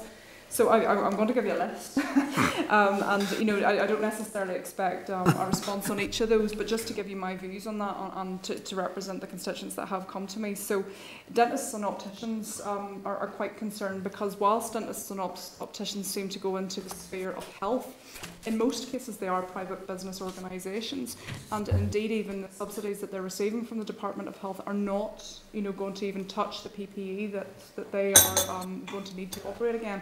So there is a business consideration for them, that I would like you to take a view of. Personal trainers, sports coaches, they're telling me that, if they compare themselves to some of the other businesses that have been able to open, then, that they could very much put in place 2-metre distancing, if that's what it becomes. They could do it outside and all of that, but they just need that affirmation from the Minister or the Executive to say that they need to be able to open. Coach operators is another. Indoor soft play areas, is there consideration around that? Another one's bookmakers. I'm getting that from, I suppose I can't really understand why they haven't been able to open. And there's an interesting point a number of people had said to me. if they are not able to do that activity, in a physical space, they are seeking to do it online, and it's causing them to do it more often than not. So I nearly wonder, is there a consideration there just in terms of reopening that so that we don't give rise to other issues into that? And weddings as well, we're hearing the numbers on that increase, and that can be done outdoors. It's a huge industry, so not just for people getting married, but for all the different vendors across Northern Ireland. And I think if we are starting to open up and we are starting to enable businesses to get back to work, I think it's these types of these are almost the last groupings. And I nearly wondered, should we do this as a flow diagram? If your business, if you're able to operate with your consumers, at a 2-metre basis, then potentially you could open, and then it takes it to the next level. Do you have aerosols within your enclosed space and that type of thing? So just we can give clarity. I'm personally frustrated that we get good announcements, and then we have all these wonderful people coming to me and saying, actually, does this apply to me? And I think it's just about giving that reassurance. We've talked about the city deals. I suppose what leads on to that for me is the growth deal as well, and where Causeway Coast and Glen sits in that. An official previously had said to this committee that Causeway Coast and Glen seems to be not as further on as maybe the other regions in Northern Ireland, and I'd be keen to know how even I as an elected rep, or we could support them in doing that. And the last one, and we'll maybe go into this more whenever we have people presenting to us, we're due a presentation in respect of adults with learning disabilities and how we can support them in getting back to work. Again, I appreciate this probably extends into the Health Minister's remit. I'm getting a lot of contact from parents about their dependents, and saying that they are finding difficulty in being able to, just this lockdown situation, and they're quite keen to understand when they could get back to this. And I know being employed for those individuals is also an important part of that. So, in a nutshell. That's quite a list. But anyway, I'm going to take the first bit and I'm going to group it together because I think that's important. I think you're right. I think that we've had our first tentative steps of opening up the economy. We've made significant progress. Retail is operating, hospitality and tourism will be able to operate in a limited way, but an important first step to try to get them on that road to recovery. Really, really important first step. And as I said in answer to an earlier question, I think it is time to look at those sectors that are specifically mentioned in the regulations and to see how those can be opened up safely. And that will require a holistic view from the executive as a whole. Many of them, as you say, are not my policy remit, but sometimes tangentially become part of my policy remit. So we really want to see how that we can bring clarity and structure to that as a whole.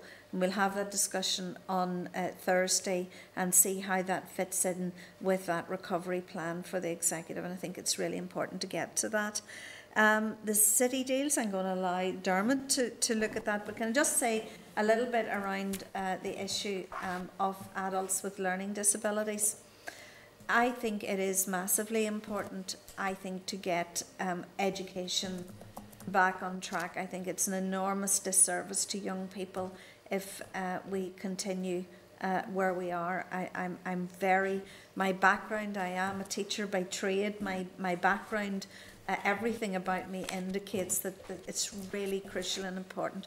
But it's ever more important for people with learning disabilities, and particularly adults.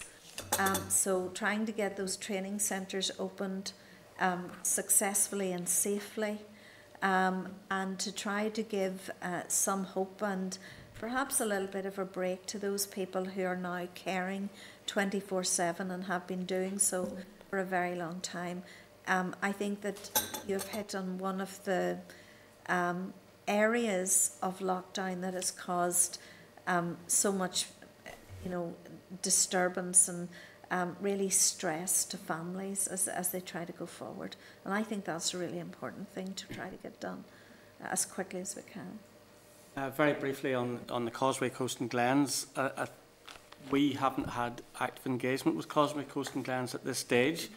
I think you have to bear in mind and remember that the city deals are being owned and designed and developed and driven by the councils. That is the model that they're operating on. They're not driven from the centre, and we will come in and support and work with them when they have their package together.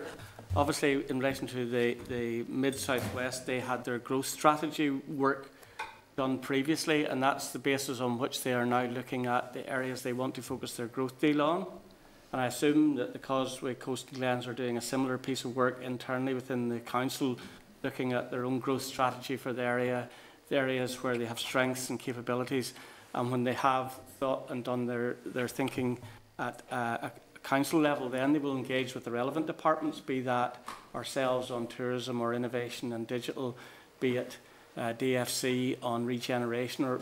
But I think we need to give them the space to come forward with what is their thinking, what is their focus for their deal, and then we will roll in and work with them when they have a clear path going forward, rather than us trying to sort of dictate a path to them. No, I understand that. Do we have any concerns that maybe they aren't progressing that as quickly as maybe as is appropriate, so that they don't miss the opportunities there? Or is it just, you feel that they are still working through the space? Will there come a point when we do need to intervene and encourage them and try and get this over the line so that we can this up with the wider I mean, I can't answer the question. I just don't know where they are within their own process internally. We haven't proactively gone seeking information from them. Is that something you could do? Well, obviously, if they want us to invite us, we will certainly come and talk to them. I mean, the Mid and South West did reach out to us, and we were down with them and met with the chief executives of the councils involved when they were starting off their thinking, and asked us to give them our experience of what had happened in the previous two deals, and then they took that on board when they were starting to look at what they were going to do. They're aware of what's happening in the other two deals. Equally, if the Causeway Coastal Glens want to interact with us on what we've been doing in the other deals, we're happy to do so. Thank you very much, and I know we've kept you again, so apologies for that, and thank you for taking the time to talk to us, and I'm sure we'll have you back as soon as we can. Thank you very much, folks. Take care.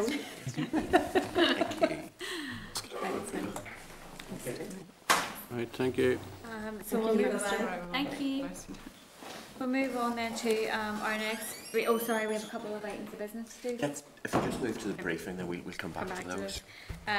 Okay, we'll move on then. So we're having our next briefing by teleconference from Northern Ireland Union of Supported Employment on the future funding for disability employment projects and an update on the impact of COVID-19. There is a clerk's memo at page 147 of your pack. They're all relevant. There are biographies of the representatives at page 149, a briefing paper at page 151, a briefing paper regarding future funding at page 153, a briefing paper on disability employment at page 169, and a series of case studies at page 185. So I'd like to welcome to the meeting Norman Sterrett, Chair of NIUSE, David Babington, Chief Executive of Action Mental Health, Margaret Kelly, Director of MENCAP, and Stephen Matthews, Chief Executive of the Cedar Foundation. If you would like to make an opening statement, if you cannot, are you all on the line okay, and can you hear us okay? Yes, good morning, Chair. Thank you very much, and thank you to the members of the Economic Committee for meeting with us today and enabling us to raise this issue about future funding for disability employment services and the impact that COVID-19 is having on the sector. Just by way of an introduction, I know you've gone through it. I do have on the line with me today my colleagues Margaret Kelly from MENCAP, David Babington from Action Mental Health, and Stephen Matthews from the Cedar Foundation. Just before I invite Margaret Kelly to provide a little bit of a brief overview of the key actions within the paper that we provided the committee with, I'd like to give you a little bit of background into NIUSE, the Northern Ireland Union of Supported Employment, which is an umbrella organisation representing individuals and organisations that provide employment opportunities for disabled people and those from other disadvantaged situations. NIUS promotes the model of supported employment as an employment intervention and assists disabled people to access, stay and progress in employment, providing a person-centred approach and ongoing support to both the job seekers and employers. Support employment is an internationally recognised model which has been delivered across Northern Ireland over the last 25 years. The model has also been recognised in the Northern Ireland Employment Strategy for People with Disabilities as the preferred model and intervention for disabled people to access, stay and progress within employment. The main source of funding supporting the work of our members has been the ESF, the European programme, which is administered through the Department of the Economy.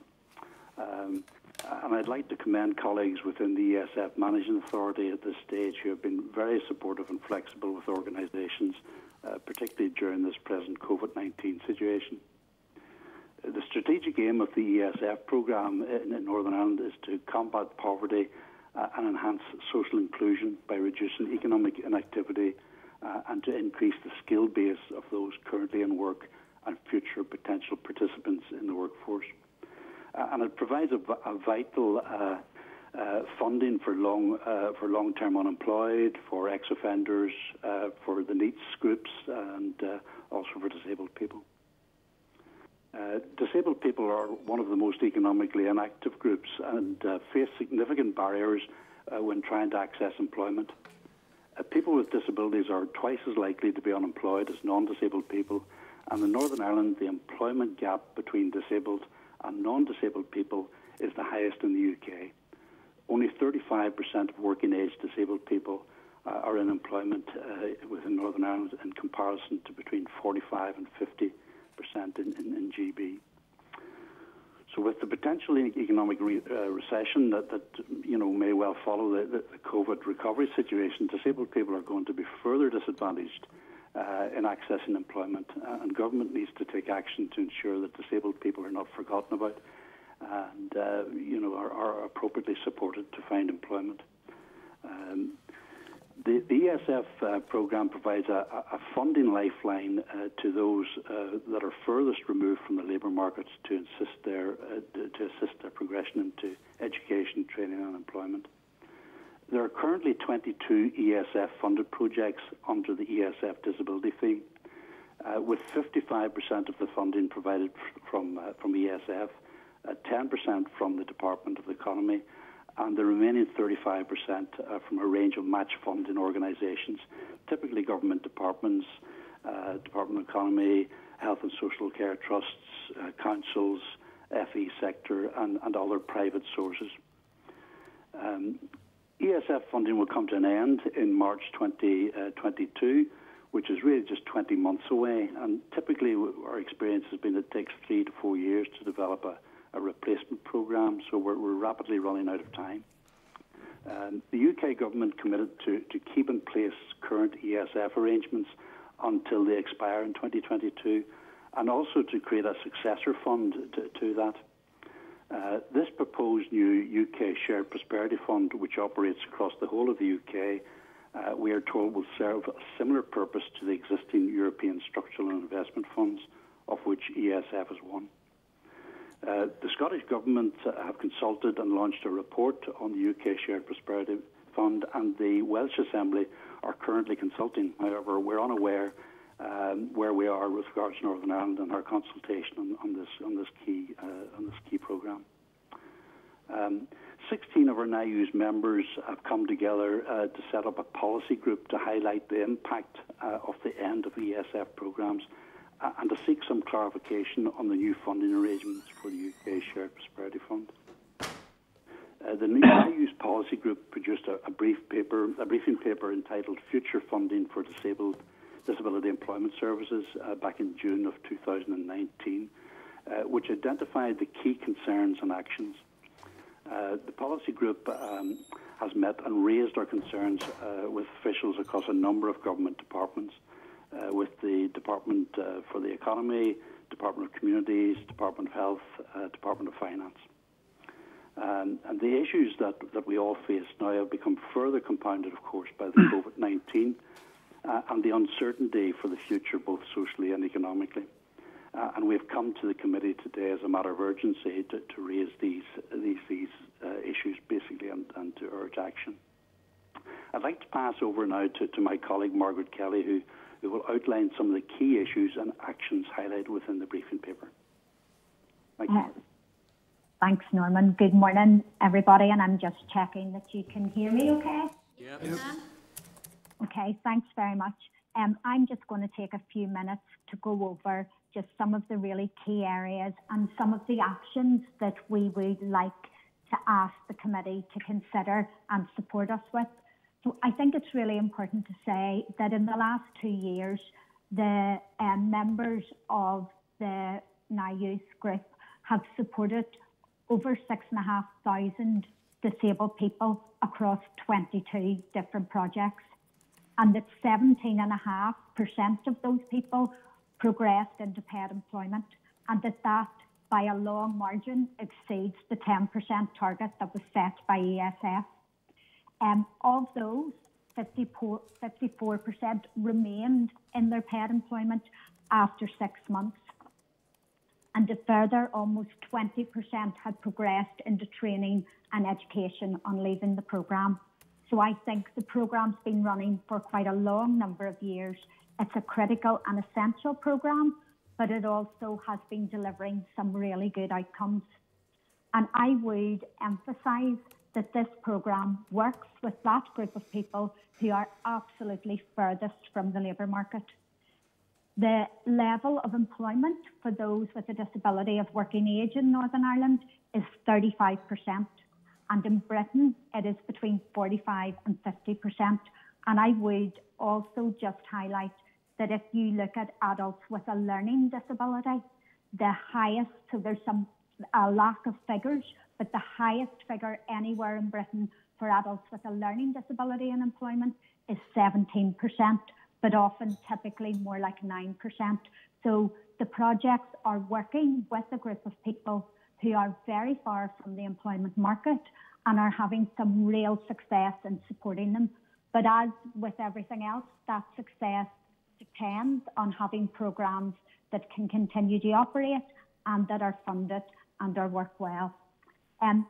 I noticed that the Minister raised the issue of adults with a learning disability at the very end of her comments. And without doubt, adults with a learning disability and children with disabilities in general have been really disproportionately impacted by COVID, and they are at much higher risk of poorer social, economic and health outcomes. They are much more likely to experience isolation and loneliness, and that had a direct impact on their mental health. Many people with a disability have needed to shield and self-isolate during COVID, and will probably need to continue to do so while the virus remains. Many of those who have a disability who go into employment tend to work in the hospitality and retail sectors, and those are two, as the committee will know, of the worst affected sectors. So it is really important when considering both the future of ESF, the future of funding, but also the impact of COVID, to note that those with a disability were twice as likely to remain unemployed as those without. So it is really key that government works together with the organisations to work collaboratively and tackle the really significant challenges that COVID-19 has posed for those who are most vulnerable and disadvantaged.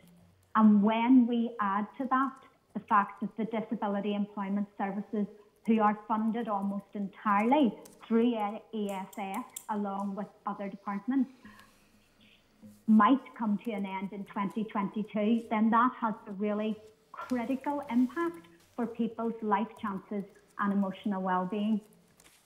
So as a group, there are a number of key actions that we are asking both the committee to consider, but also government to consider. So we feel that there needs to be a strategy and an action plan to support disabled people into training and employment that following the labour market disruption that has been caused by COVID-19. And I know there are huge pressures around COVID-19, but people with a disability will have suffered disproportionately, and it will make their getting into employment harder. We need some fairly urgent clarification on future funding arrangements for disability employment programmes that are currently delivered through ESF.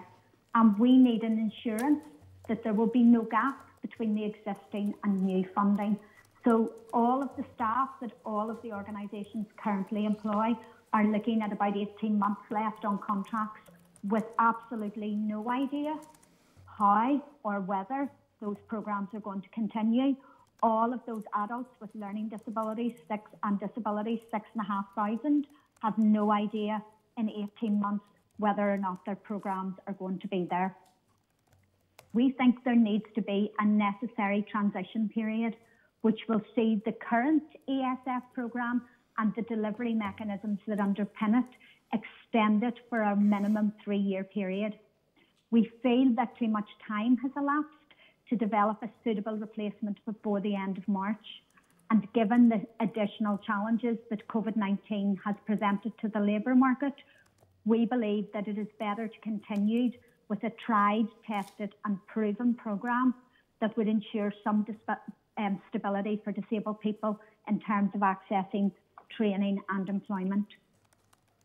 We think that there must be some powers to allocate funding through the UK Shared Prosperity Fund that respects Northern Ireland's devolved status and responsibility for social inclusion and economic development, rather than that being held at the centre.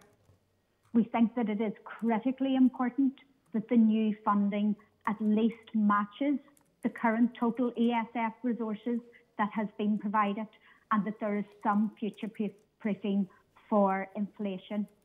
And we believe that it is also critically important that disabled people are consulted directly on the priorities that the new UK Shared Prosperity Fund or any alternative funding will provide, because actually there is nothing better than the lived experience and the lived voice for letting government know what really needs to happen.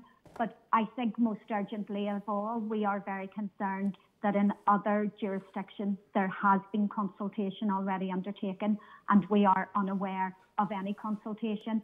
And for us and for all of the people we support, time is really ticking. So we would really appreciate the committee's help and support on it. Thank you. Thank you both for your presentations and for bringing these issues to our attention. I think it is really, really important that we do pick up on the issues that you have highlighted. Now, I think all of us have a responsibility in terms of our PFD commitments around tackling inequalities and ensuring inclusion. And obviously the impact of COVID-19 has been profound. I think we probably all are aware of ESF projects that are doing really amazing work in terms of supporting people with disabilities into employment and training opportunities, and that very personalised intervention that you have talked about.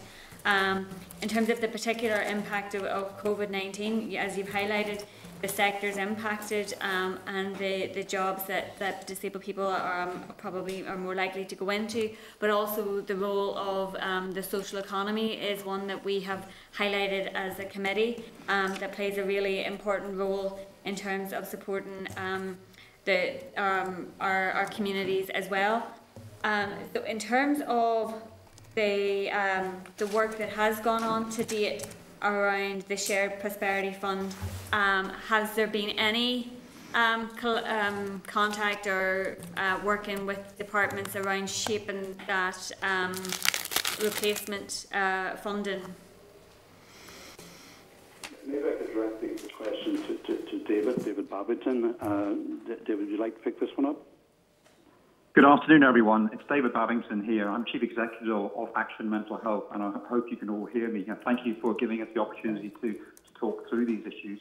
In terms of engagement so far on UK Shared Prosperity Fund, or indeed any other new programme, we have made inquiries to the Department for Economy and the Department for Communities.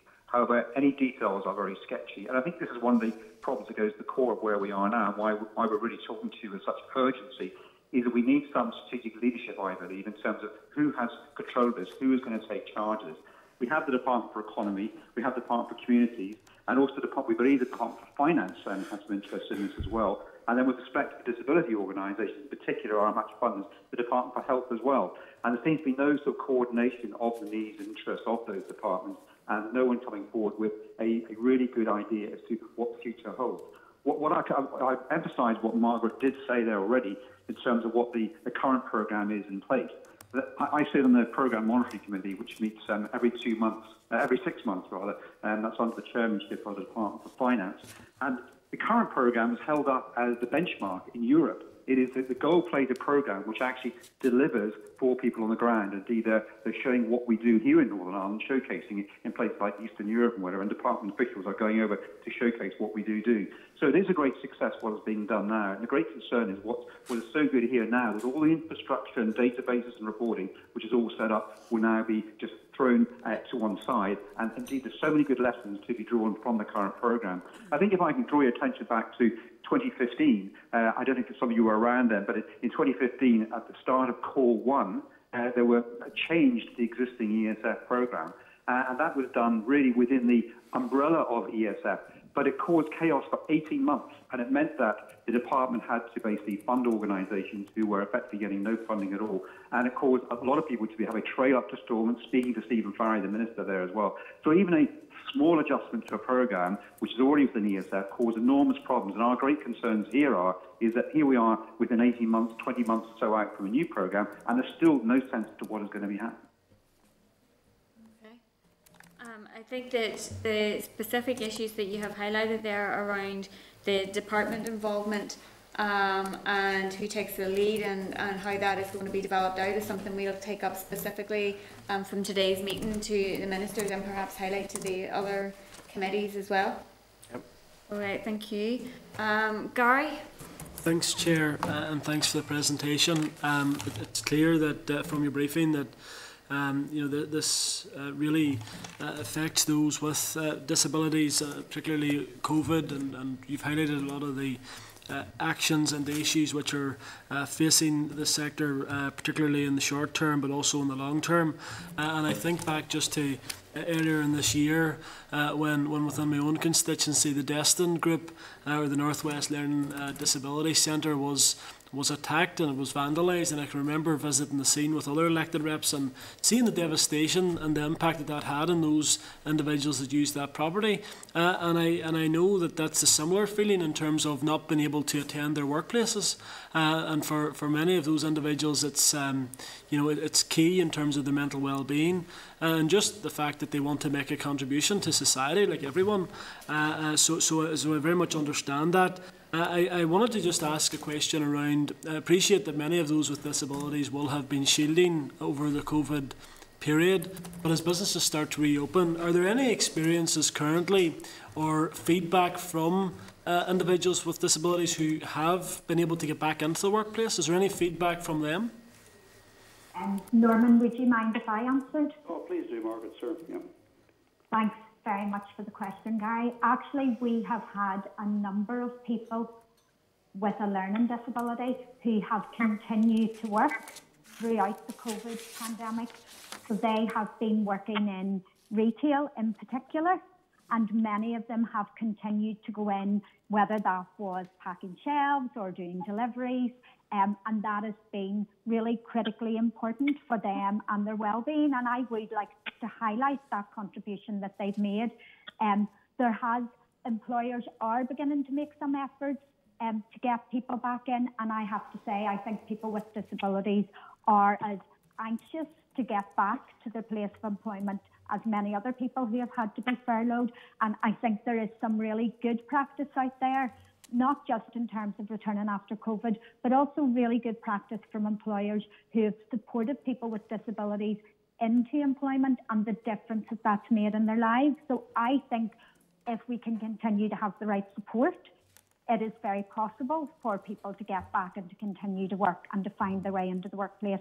I think the problem is, as I'm sure you will understand, that without programmes like this, and sufficient funding and a secure future, that becomes very difficult. Thank you. Norman, could I just add to that? Please, Stephen. Yes. Thank you very much. Stephen Matthews here, Chief Executive of Cedar Foundation. We provide a range of support programmes across Northern Ireland, supported over 1,000 people over the last 2 years of the programme. I think one of the points, just to sort of emphasise what David and Margaret and Norman have said, is that many of these projects are particularly focused on supporting employers. It's not just that they provide services in a social economy. The actual structure and the nature of many of the interventions is through the supported employment model, is engaging directly with employers to open up those opportunities. But whenever the jobs are in place, it's about that ongoing engagement, the practical support to ensure that there's a long-term sustainability. And the kind of situations that Margaret has just referred to really exemplify the effectiveness of the programme. And it's one of the reasons why we have been very, very successful, certainly in getting people into employment. But in comparison to many other programmes, there's been exceptional level of success in keeping people in jobs once we've been able to get them there in the first place. And certainly the experience in terms of all those programmes, both in terms of mental health, learning disability or brain injury, is that ongoing partnership and engagement with employers is really the key to this whole approach. And that's certainly the whole essence of the model of supported employment.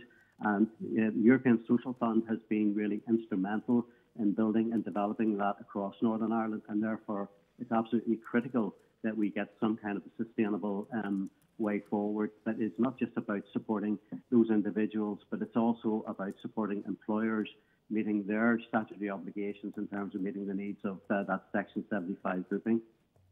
Okay, thank you, and I'm glad that you highlighted the fact that many of those individuals with disabilities have been out on the front line and are very much key workers, so we applaud them for that, and I'm delighted that you've been able to air that today. I think we're getting a clear message that what has been going on has been successful, it's been productive, but there's a real concern that there's a funding issue coming down the line. So I think as a committee, no doubt the Chair will discuss this in terms of getting clarity as to who's the lead, who would take the strategy forward, who would develop the strategy.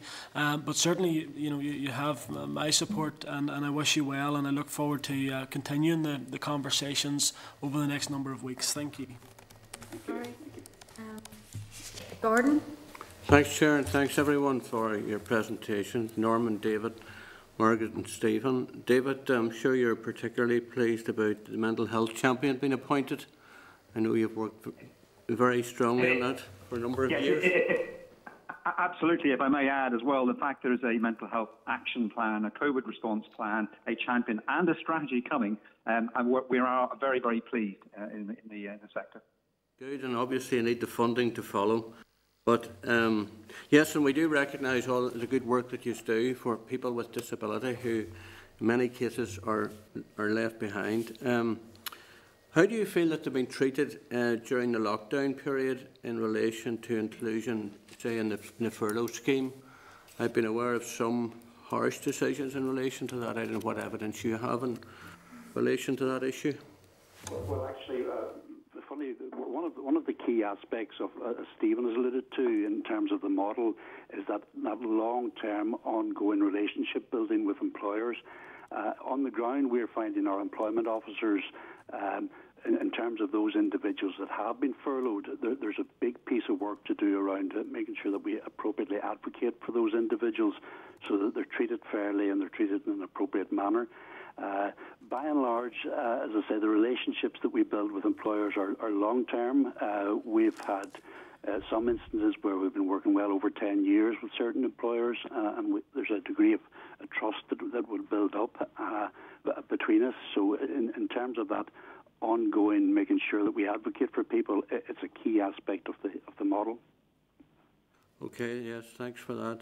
I think we're all aware too that special schools are still closed, which is a major issue.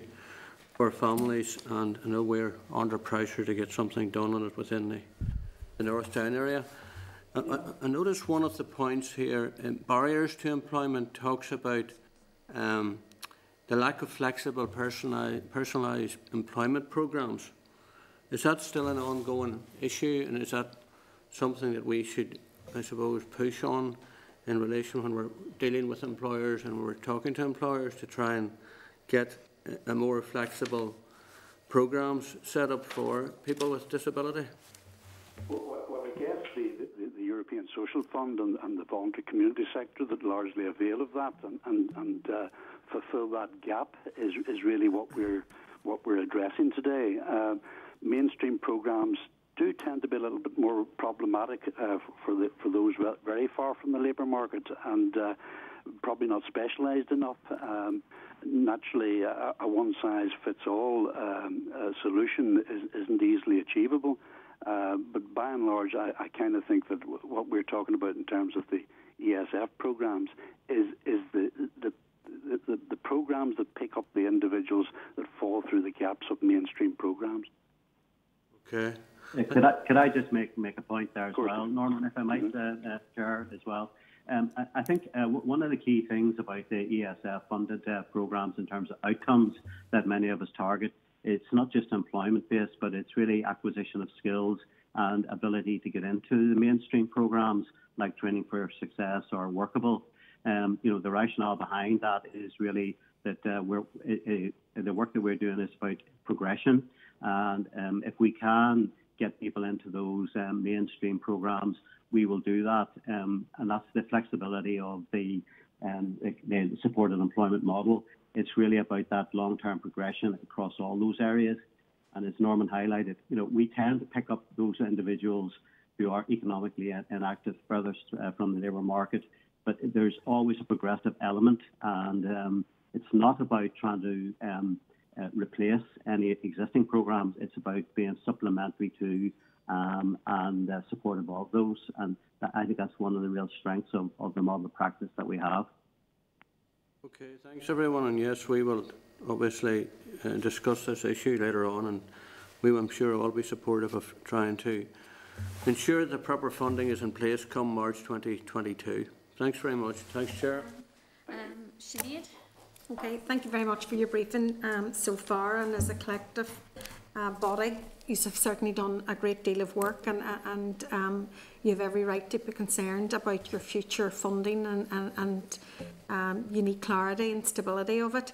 But as you said, the work that you've done under the ESF has been exemplary, and we need to ensure and guarantee that we can get that funding stream going after March 2022. So I think everybody in the committee here will be very supportive of that. And I suppose maybe just on to COVID. COVID has brought up its own problems in additionality to the ones that you had previously in relation to where the funding is coming.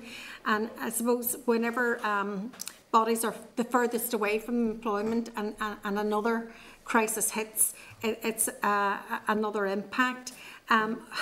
It's very difficult to kind of COVID-19 secure your bodies, but have you thought of what additional resources that you may need over and above what you currently have had because of COVID?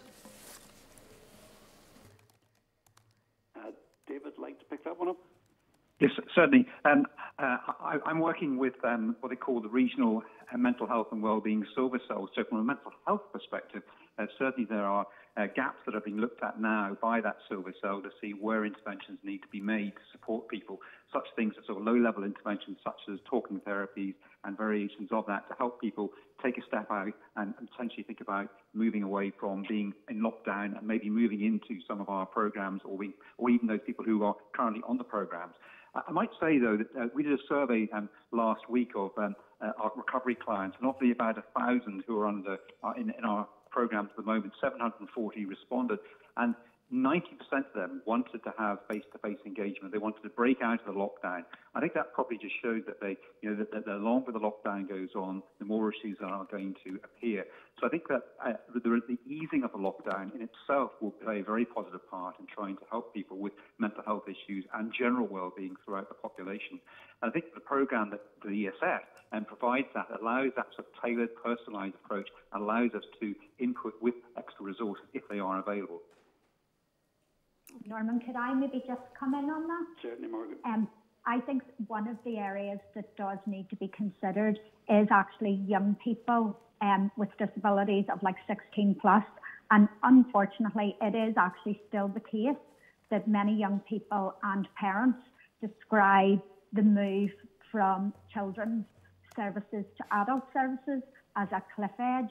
And in particular, those young people have been out of school, out of routine, out of learning. And I think there's a real piece of work to be done around ensuring that we are considering that particular group of young people with a disability or a learning disability and how we are supporting them back, because they will have much higher levels of anxiety. That transition back will be much more difficult for them. And I know, because we've been in contact with many families, and we've had some research that says for many, many of those families, they have had no services and no support for the last 10 to 12 weeks. So I think there is also a piece of work that is about those young people of 16 plus and really working with them, focused on where are they going in terms of training and employment. And that will have been negatively impacted by COVID in a situation where they already get very little support with that. I think maybe too, as services sort of how their experience has been that they've moved away, not completely, but to a large degree from the face-to-face online to online provision. And the big challenges that we have been finding, particularly with learning disability clients, is that digital divide is there. There's a big issue around their ability to actually utilise online provision as an alternative. And again, we did a survey of many of the participants that we work with, and it was surprising just how little were comfortable with utilising that online provision as opposed to face-to-face. Face-to-face was really what they were looking for, what they're comfortable with, what helps them learn best. Norm, if I could just kind of come in, Chair, if you're happy enough. I think one of the, as Norman said at the very outset, the very nature of the ESF programmes, if you look at the funding mix that comes in across the majority of projects, they are reflective of a kind of a whole person approach, a whole government approach, both in terms of support from the Department of Economy, Department of Communities, Health and Social Care, and that often reflects the nature of the intervention. And if you look certainly at many of the issues, particularly in relation to young people, Margaret touched on the importance of effective transitions. I mean, we're now engaged in a recovery programme, and there's a lot of discussions that are happening, particularly with Health and Social Care Trusts, and how we're starting to move away from the kind of remote working to actual looking to engagement, because it's not just the impact on the individual in terms of trying to move them into socially and economically active activity.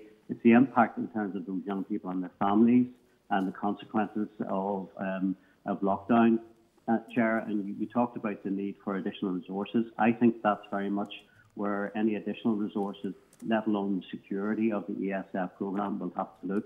And I know certainly there are opportunities, and it's very welcome that funds have been made available through the executive into to be administered by the Community Foundation and Big Lottery.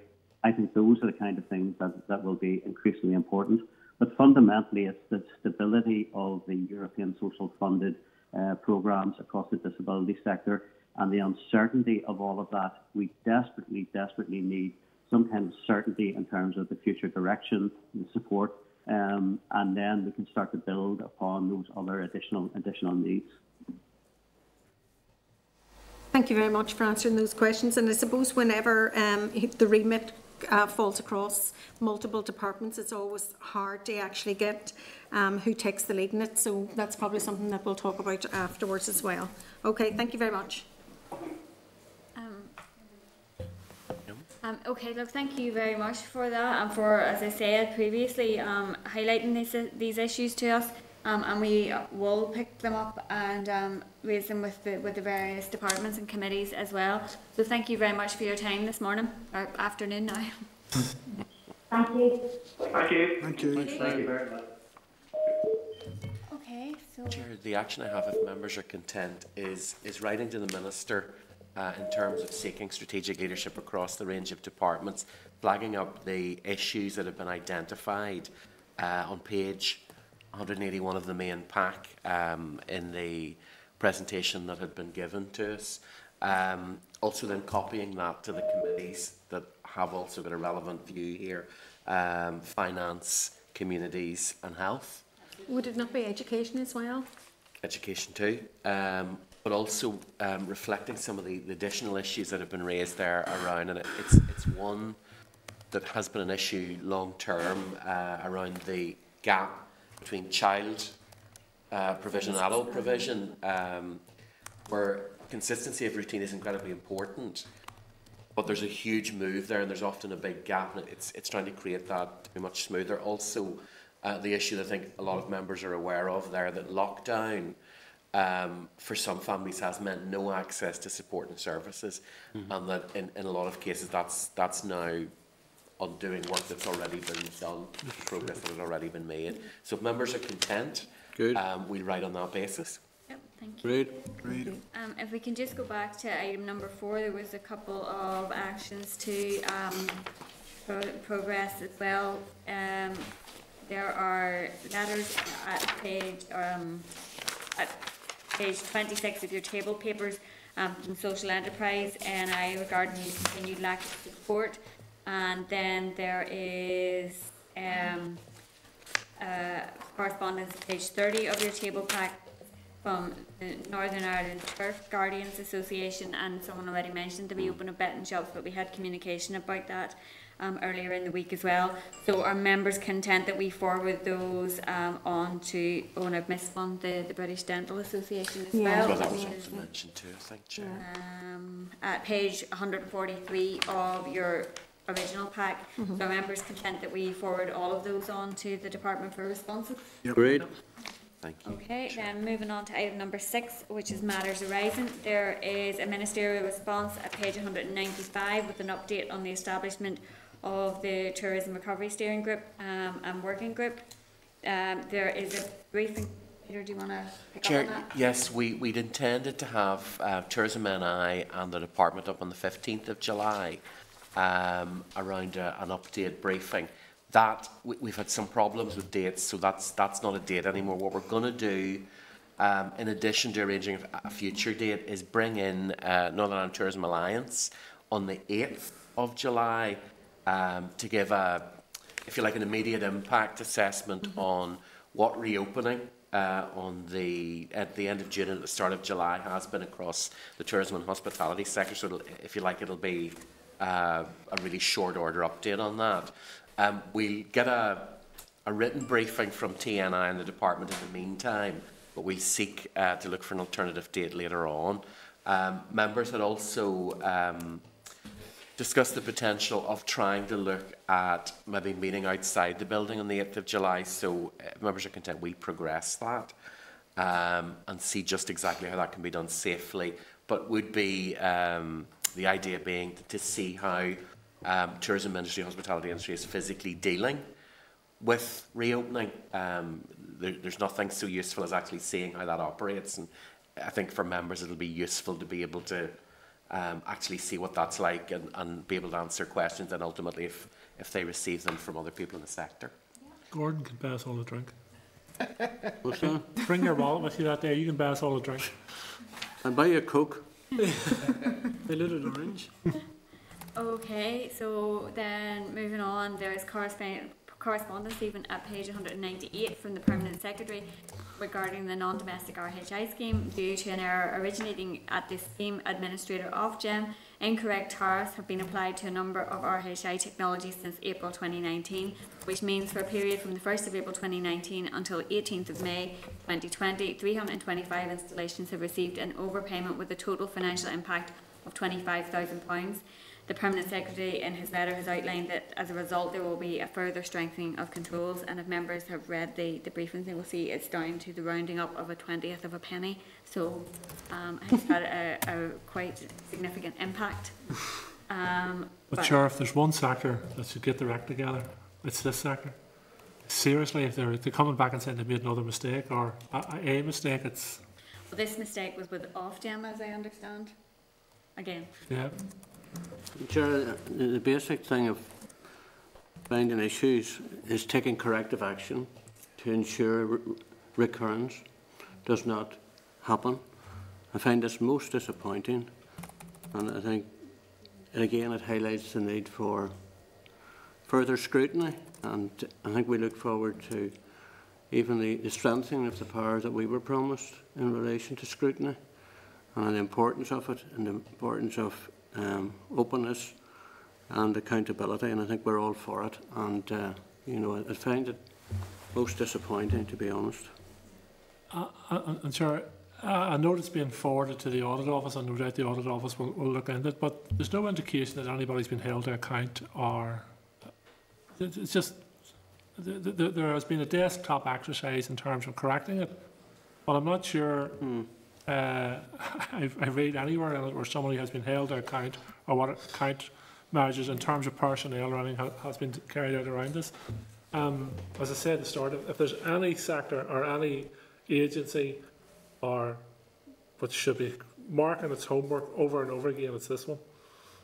And in the letter from the Permanent Secretary, he states it's his expectation that Ofgem will publicly take full responsibility for their so can we pick up on that and John and Gordon's points as well? Chair, we'll continue to monitor this when obviously members are aware that the consultation had been going on as well. Yeah. So there's a lot more to this in terms of going forward. The committee will be looking at how the consultation goes, talking again to the sector, because we've been continuing to get correspondence from the sector highlighting issues and their general disappointment and unhappiness with how the whole thing has been handled. So it's definitely will be back on the agenda many times. Okay, moving on then to 6.3, there's correspondence from the House of Commons Treasury Committee at page 207 regarding our request for information on the Brexit business grant funding, and they have referred us to HMRC, but we have Chair, they've given us a clever new faster way in email address that we weren't aware of, so we will now use that instead in future correspondence. Thank you. 6.4, there's a copy of a response at page 208 from the Minister for Small Business, Consumers and Labour Markets to the House of Lords EU Internal Market Subcommittee's inquiry into UK-EU negotiations on level playing field and state aid. So it's for noting unless members have anything in specific they want to pick up on. Okay. 6.5, there's correspondence at page 216 from the Chair of the new House of Lords International Agreement Subcommittee regarding its inquiry into the UK-US trade negotiations. So are members content to forward the call for evidence on the inquiry to all other statutory committees? Yeah, but I think that, sorry, through the Chair, I think that highlights some issues maybe around standards as well. Particularly food standards, so we should keep a watching eye on that.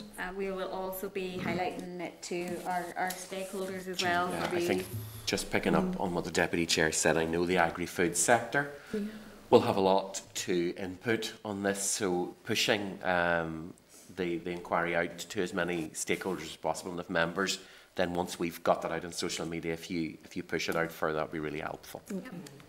Okay, 6.6 then, there's correspondence from the EU Affairs Manager at page 226 providing a copy of a response from Treasuries on the Ireland NI protocol and VAT provisions. So again, it's for noting unless there's anything anyone wants to highlight. Okay. Great. 6.7, there's correspondence from NUS-USI at page 235, calling for measures from the executive to support young people to stay on in education during current economic difficulties. The committee obviously discussed the need for a focus on apprenticeships at Monday's meeting, and this has been included in the committee's response to the June monitoring round, which has been forwarded to the Finance Committee, will be reflected in the speaking note when the June monitoring round debate is held. And obviously the issues are ones that we have been highlighting to the department, so if members are content we will forward it on to the department. Chair, it might just be worth flagging up that was also an issue that was highlighted in the big letter that went to a number of ministers, also Solis and Nilga. There's also correspondence from NUS-USI outlining support which students in Scotland are getting in terms of hardships. So we will also pass that on to the department. Okay, so 6.9 then, there's correspondence from the Minister at page 34 of your table papers. And just give me a sec till I open up my table papers as well. Yeah. So there is clarification in relation to the guarantees of origin of electricity produced from high efficiency cogeneration amendment EU exit regulations 2018. So that one's for noting unless there's anything. I can't give any more thrilling detail on that, I apologise. At page 35 of your table papers then there is the consultation on parental bereavement leave and pay. Peter, we are a super consultator, is that correct? Yes, Chair. Members are aware that they had agreed to act as a super consultee, as is the usual protocol with committee. So once the consultation is closed, the department will do an analysis, bring it to committee, and the committee can give its view based on what exactly has been said across the sector and members' own particular viewpoints. Okay. Then 6.11, there's a response from the department at page 56 of your table papers in relation to queries from Presbyterian Mutual Society member.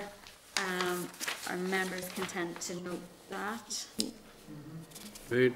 6.12, then there's a response from the department at page 60 of table papers explaining the mutual recognition of professional qualifications is not dealt with in the protocol and that future arrangements in this will form part of the subject of negotiations between the UK and EU on future relationship.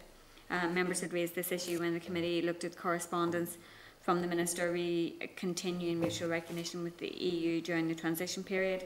So that one's for noting as well. Okay, so moving on then to item number 7, which is an SR, and sorry, just give me another second to go back. So there is a clerk's memo at page 240, there is the SR and explanatory memorandum at page 242, and it's SR 2020-98, the Student Fee Amounts Amendment Regulations Northern Ireland 2020. The statutory rule is subject to negative resolution when come into operation on the 1st of September 2020. The committee has already considered the SL one regarding the proposed regulation at its meeting on the 27th of May, and members were content with the policy proposals.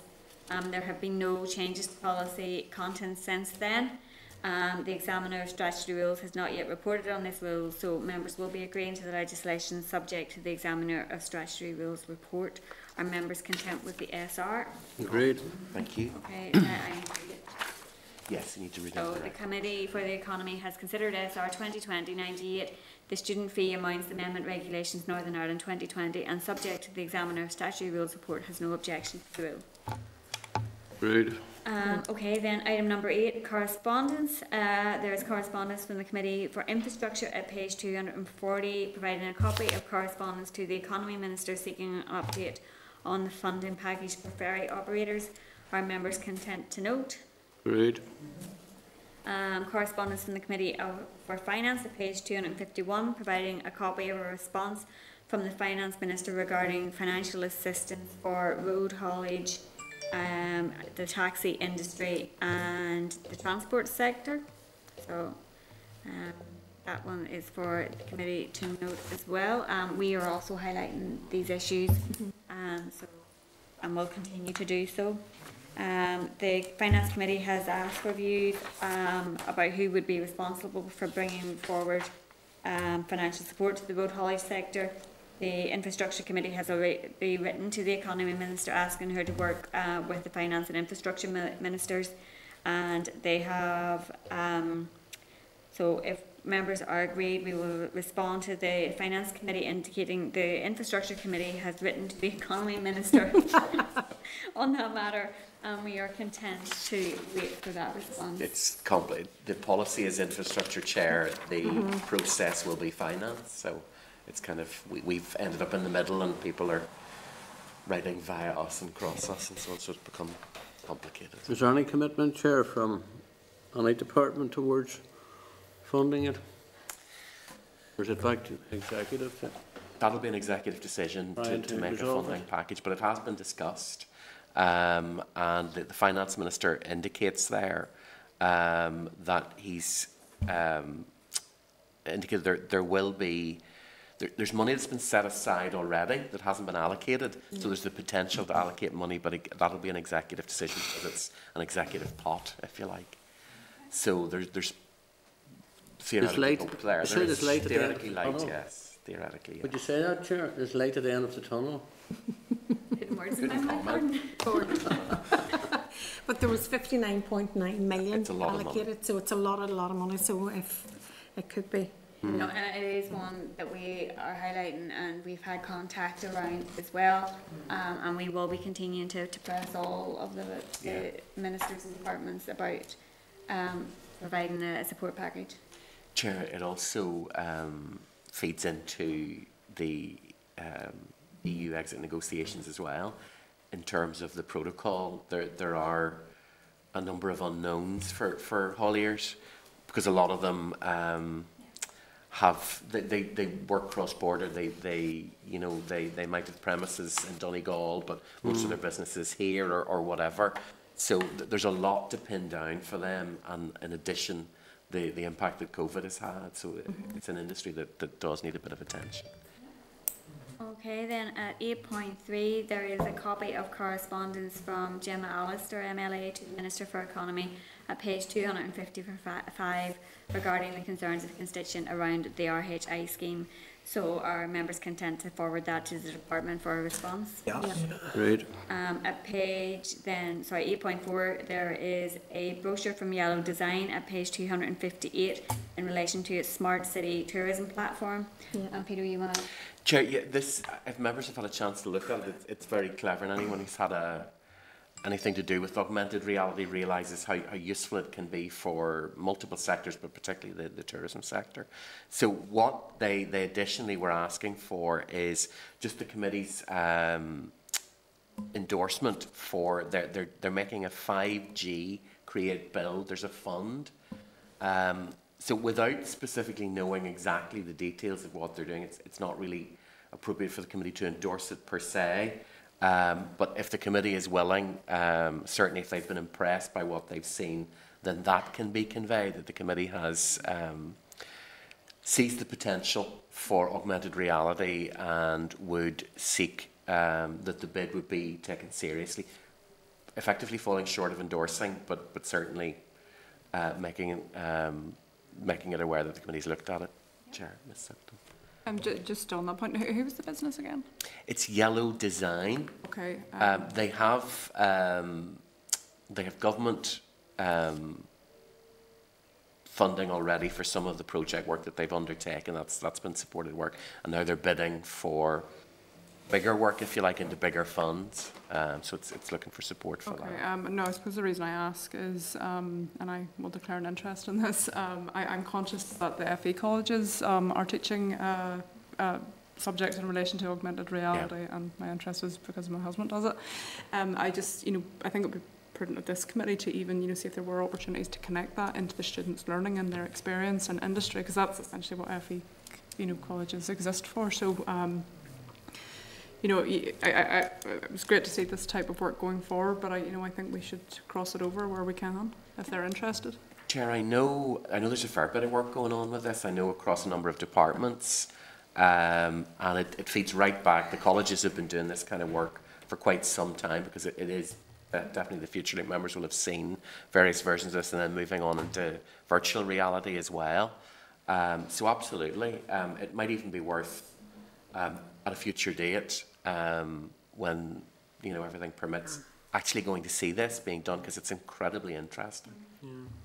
Yeah, Chair, no, just to absolutely support that. I think that it's all this technology was coming forward, but given the social distancing and given COVID-19, it's even more important, because when you go to a tourist facility and you're able to access everything on your mobile or your tablet, but also with the 3D figures behind you, whatever, you're actually promoting the tourism facility as well. So I think it's something that we really should be supporting. I appreciate we can't maybe fully endorse, but I think that we should say that we're supportive of this type of technology. Chair, just on that point, interestingly, they actually have the 2 metre distancing built into the way it works. So it is very clever, because it shows you your circle. Yeah, it might be, because I've seen that there. I think they forwarded a YouTube link as well, so maybe circulate that to members, and it maybe is something that we should look at getting them to maybe show us. Demonstrate that would be really interesting. That tourism briefing that we're trying to organise, like we could incorporate in. Absolutely. Okay. Okay, moving on then to 8.5. There's correspondence from a member of the public at page 274 concerning the price of liquefied petroleum gas in the north compared to England. Are members content to write to the department to ask for views on this issue? Yeah, what about referring it to utility regulator as well? That too, Chair, is a possibility. It might be a case of getting the committee, the department's view first, and then referring that on, if members are content, just so that we have something concrete. I think it has been round a few houses, that one, to be honest. But it seems extortionate through the chair. Like, I don't understand why it's 77% higher here than it would be in England. John, you were... There's a question in my head as to whether liquid petroleum gas falls under the regulator. Well, it's just testing. No, I'm not. I think you're potentially right, actually, because it's. This is an argument. The legislation is very firmly with economy in terms of, you've seen before, transportation of gas is under pressure. We've passed regulations and so on that. But I think Mr. O'Dowd may well be right in the gas. I need to check. It's the nature of what it is. I just need to check that, because I was thinking in terms of gas, but I suppose mains gas is regulated. I honestly will need to check up on that. I met with Jenny Piper before and raised it when we were talking about gas previously, just for houses and the fluctuations of gas prices, and it wasn't something that was on her desk as one of her remits.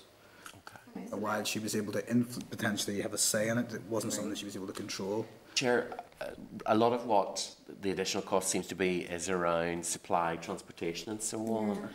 I'm not entirely sure what can be done to improve that, and I suppose also going forward, it's going to be the place that liquid petroleum gas falls into in a new energy strategy, a new renewables, that kind of focused, more green focused strategy.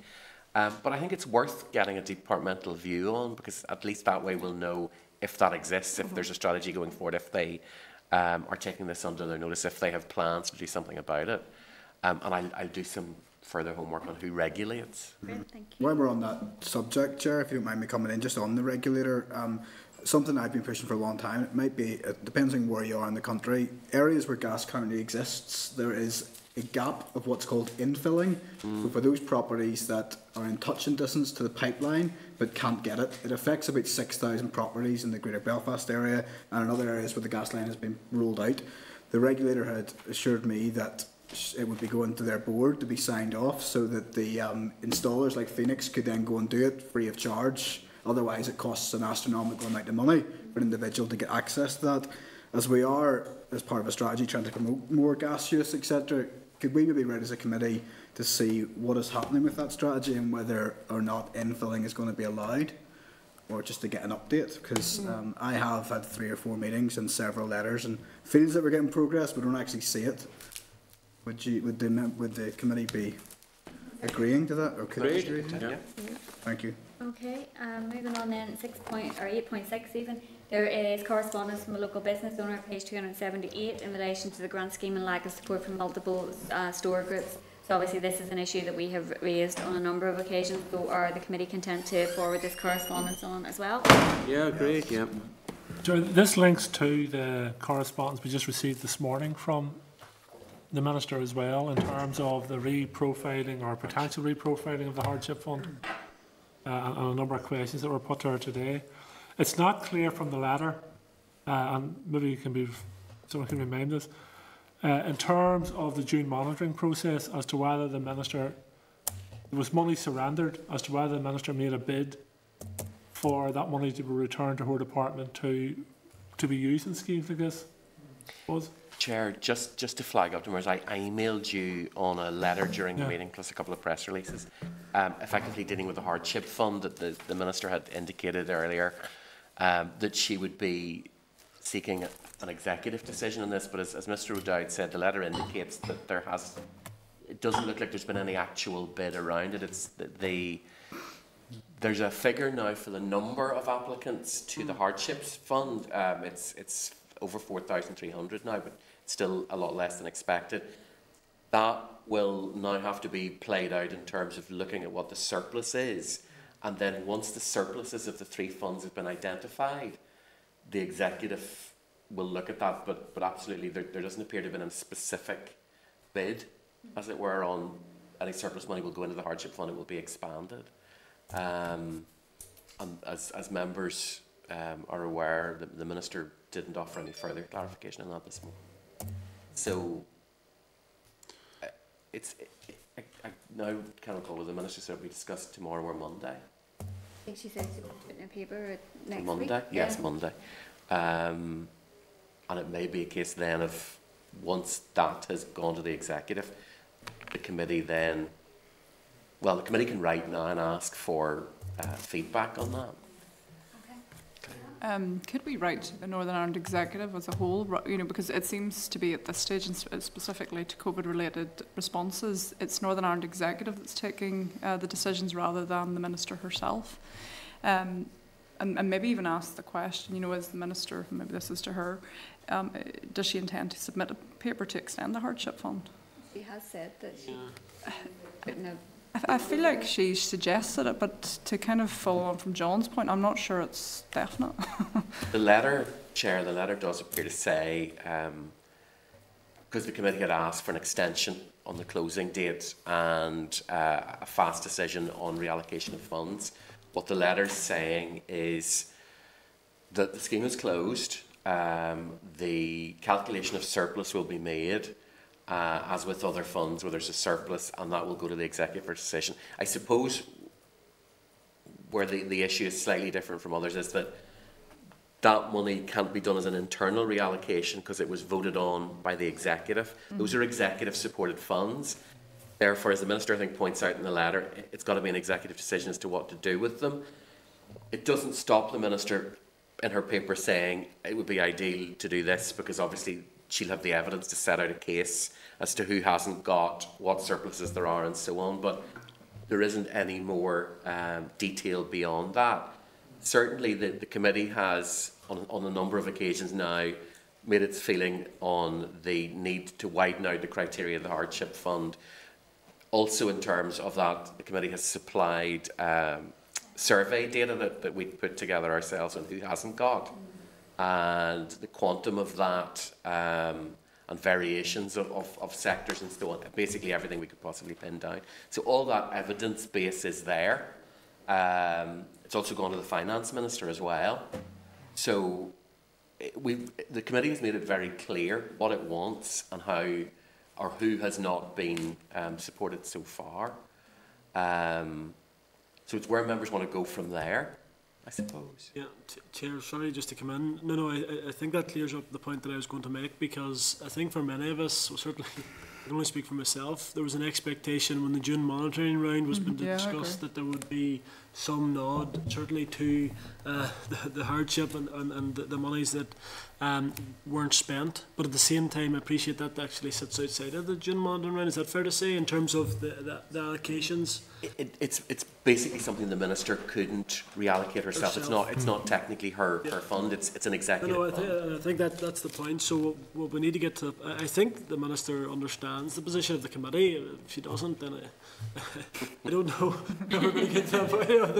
I think she's very sympathetic to that. So I'm certainly not against that. I think Claire's idea and John's idea is quite sensible. I think it probably does no harm once again to reiterate that point to the executive. And if there is a paper, then which we don't know what's going to be in the paper, but I'm assuming it's going to be, requesting additional support for the expansion of the hardship scheme. Wait, Johnson. Yeah, I accept that the minister had to return the money to the centre because it was an executive fund or bid. But if there's no bid from the Department of the Economy to the Finance Minister or to the Executive, then that won't be returned. So there needs to be a bid, and the paper the minister referred to, there needs to be a recommendation in it to provide support to the people we've talked about, the sole traders and others. Now, I'm in generous mood this morning, so perhaps the minister didn't want to outline to the committee ahead of executive discussions what exactly was in the paper. So we can, what we've made, as has been said, we've made our views clear, what we want to say. Yeah, there is a protocol there that the minister wouldn't preempt a paper that has yet been seen by the executive, so that's an established protocol. Okay. Okay, moving on then to 8.7. There is. Chair, so does the committee? Would the committee still like a letter to FM and DFM reiterating that they're obviously going to get the paper on Monday, or for Monday next week, and it'll be considered at the executive table, and that will be led by FM and DFM. So, it might be useful to write to the Economy Minister as well and ask that she would include a recommendation around the committee's concerns. Yeah. Okay, we do that. Moving on. Chair.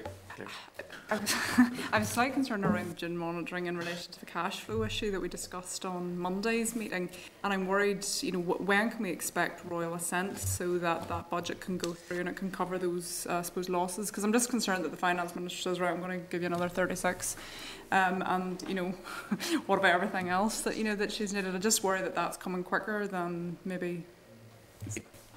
Chair, members will recall the additional vote, the unexpected vote on account was because there were 5 departments that would have run out of money before the number 2 budget bill received royal assent.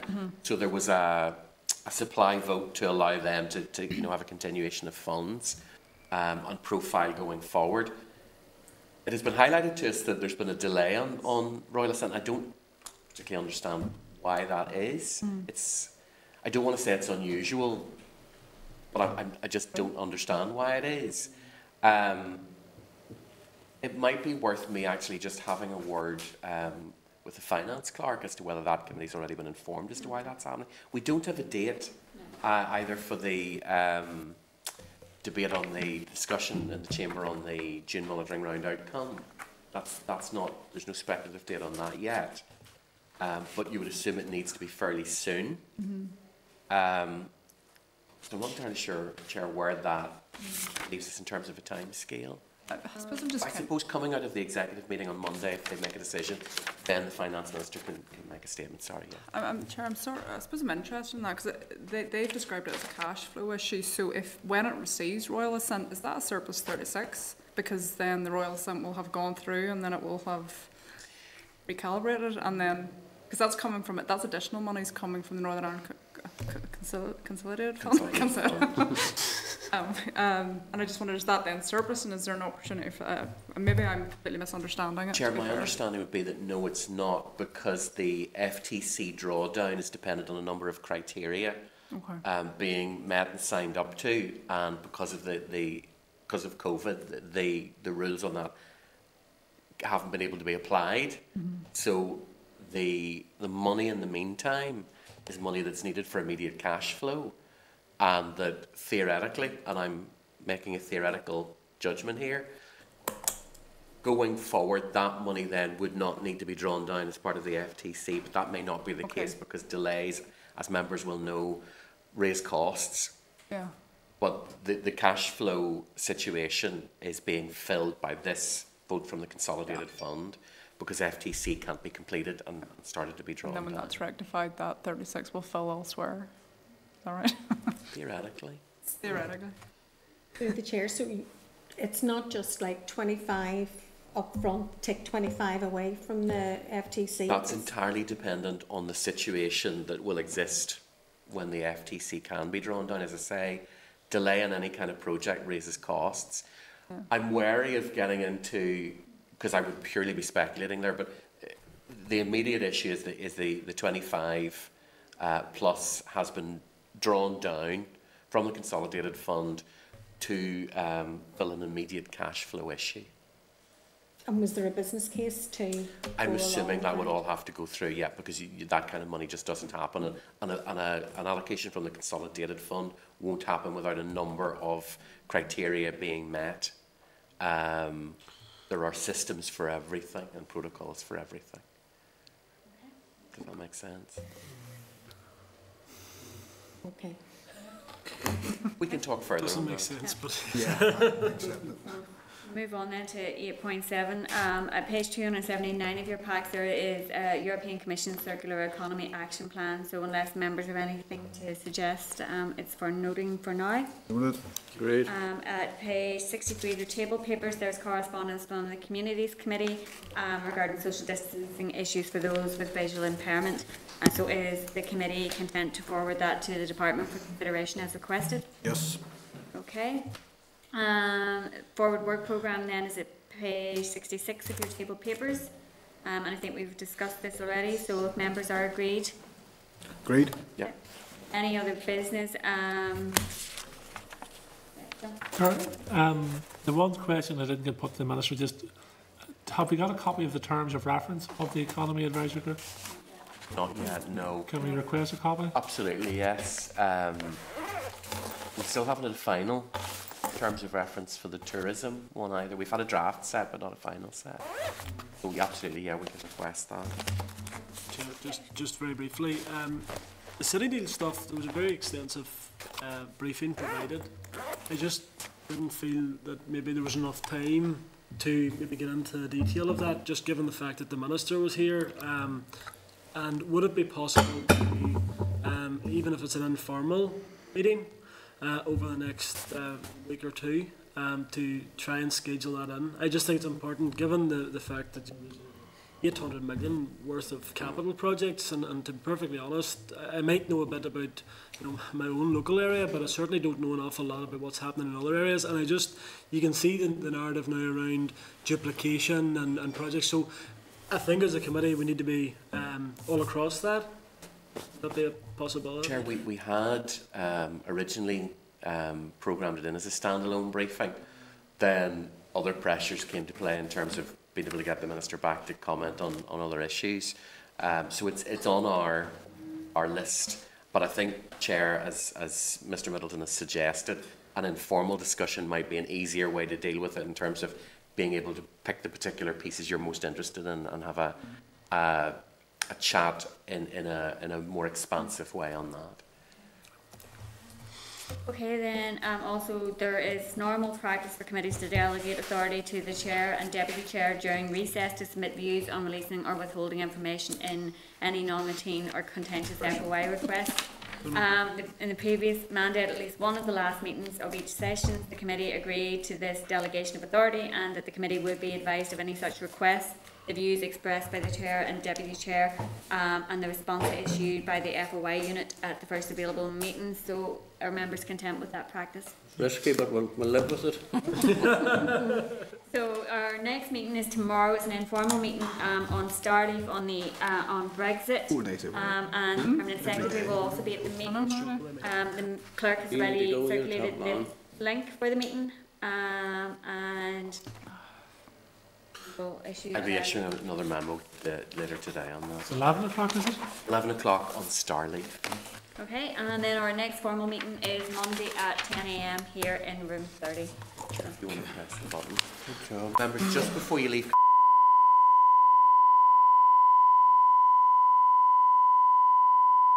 This is the Northern Ireland Assembly.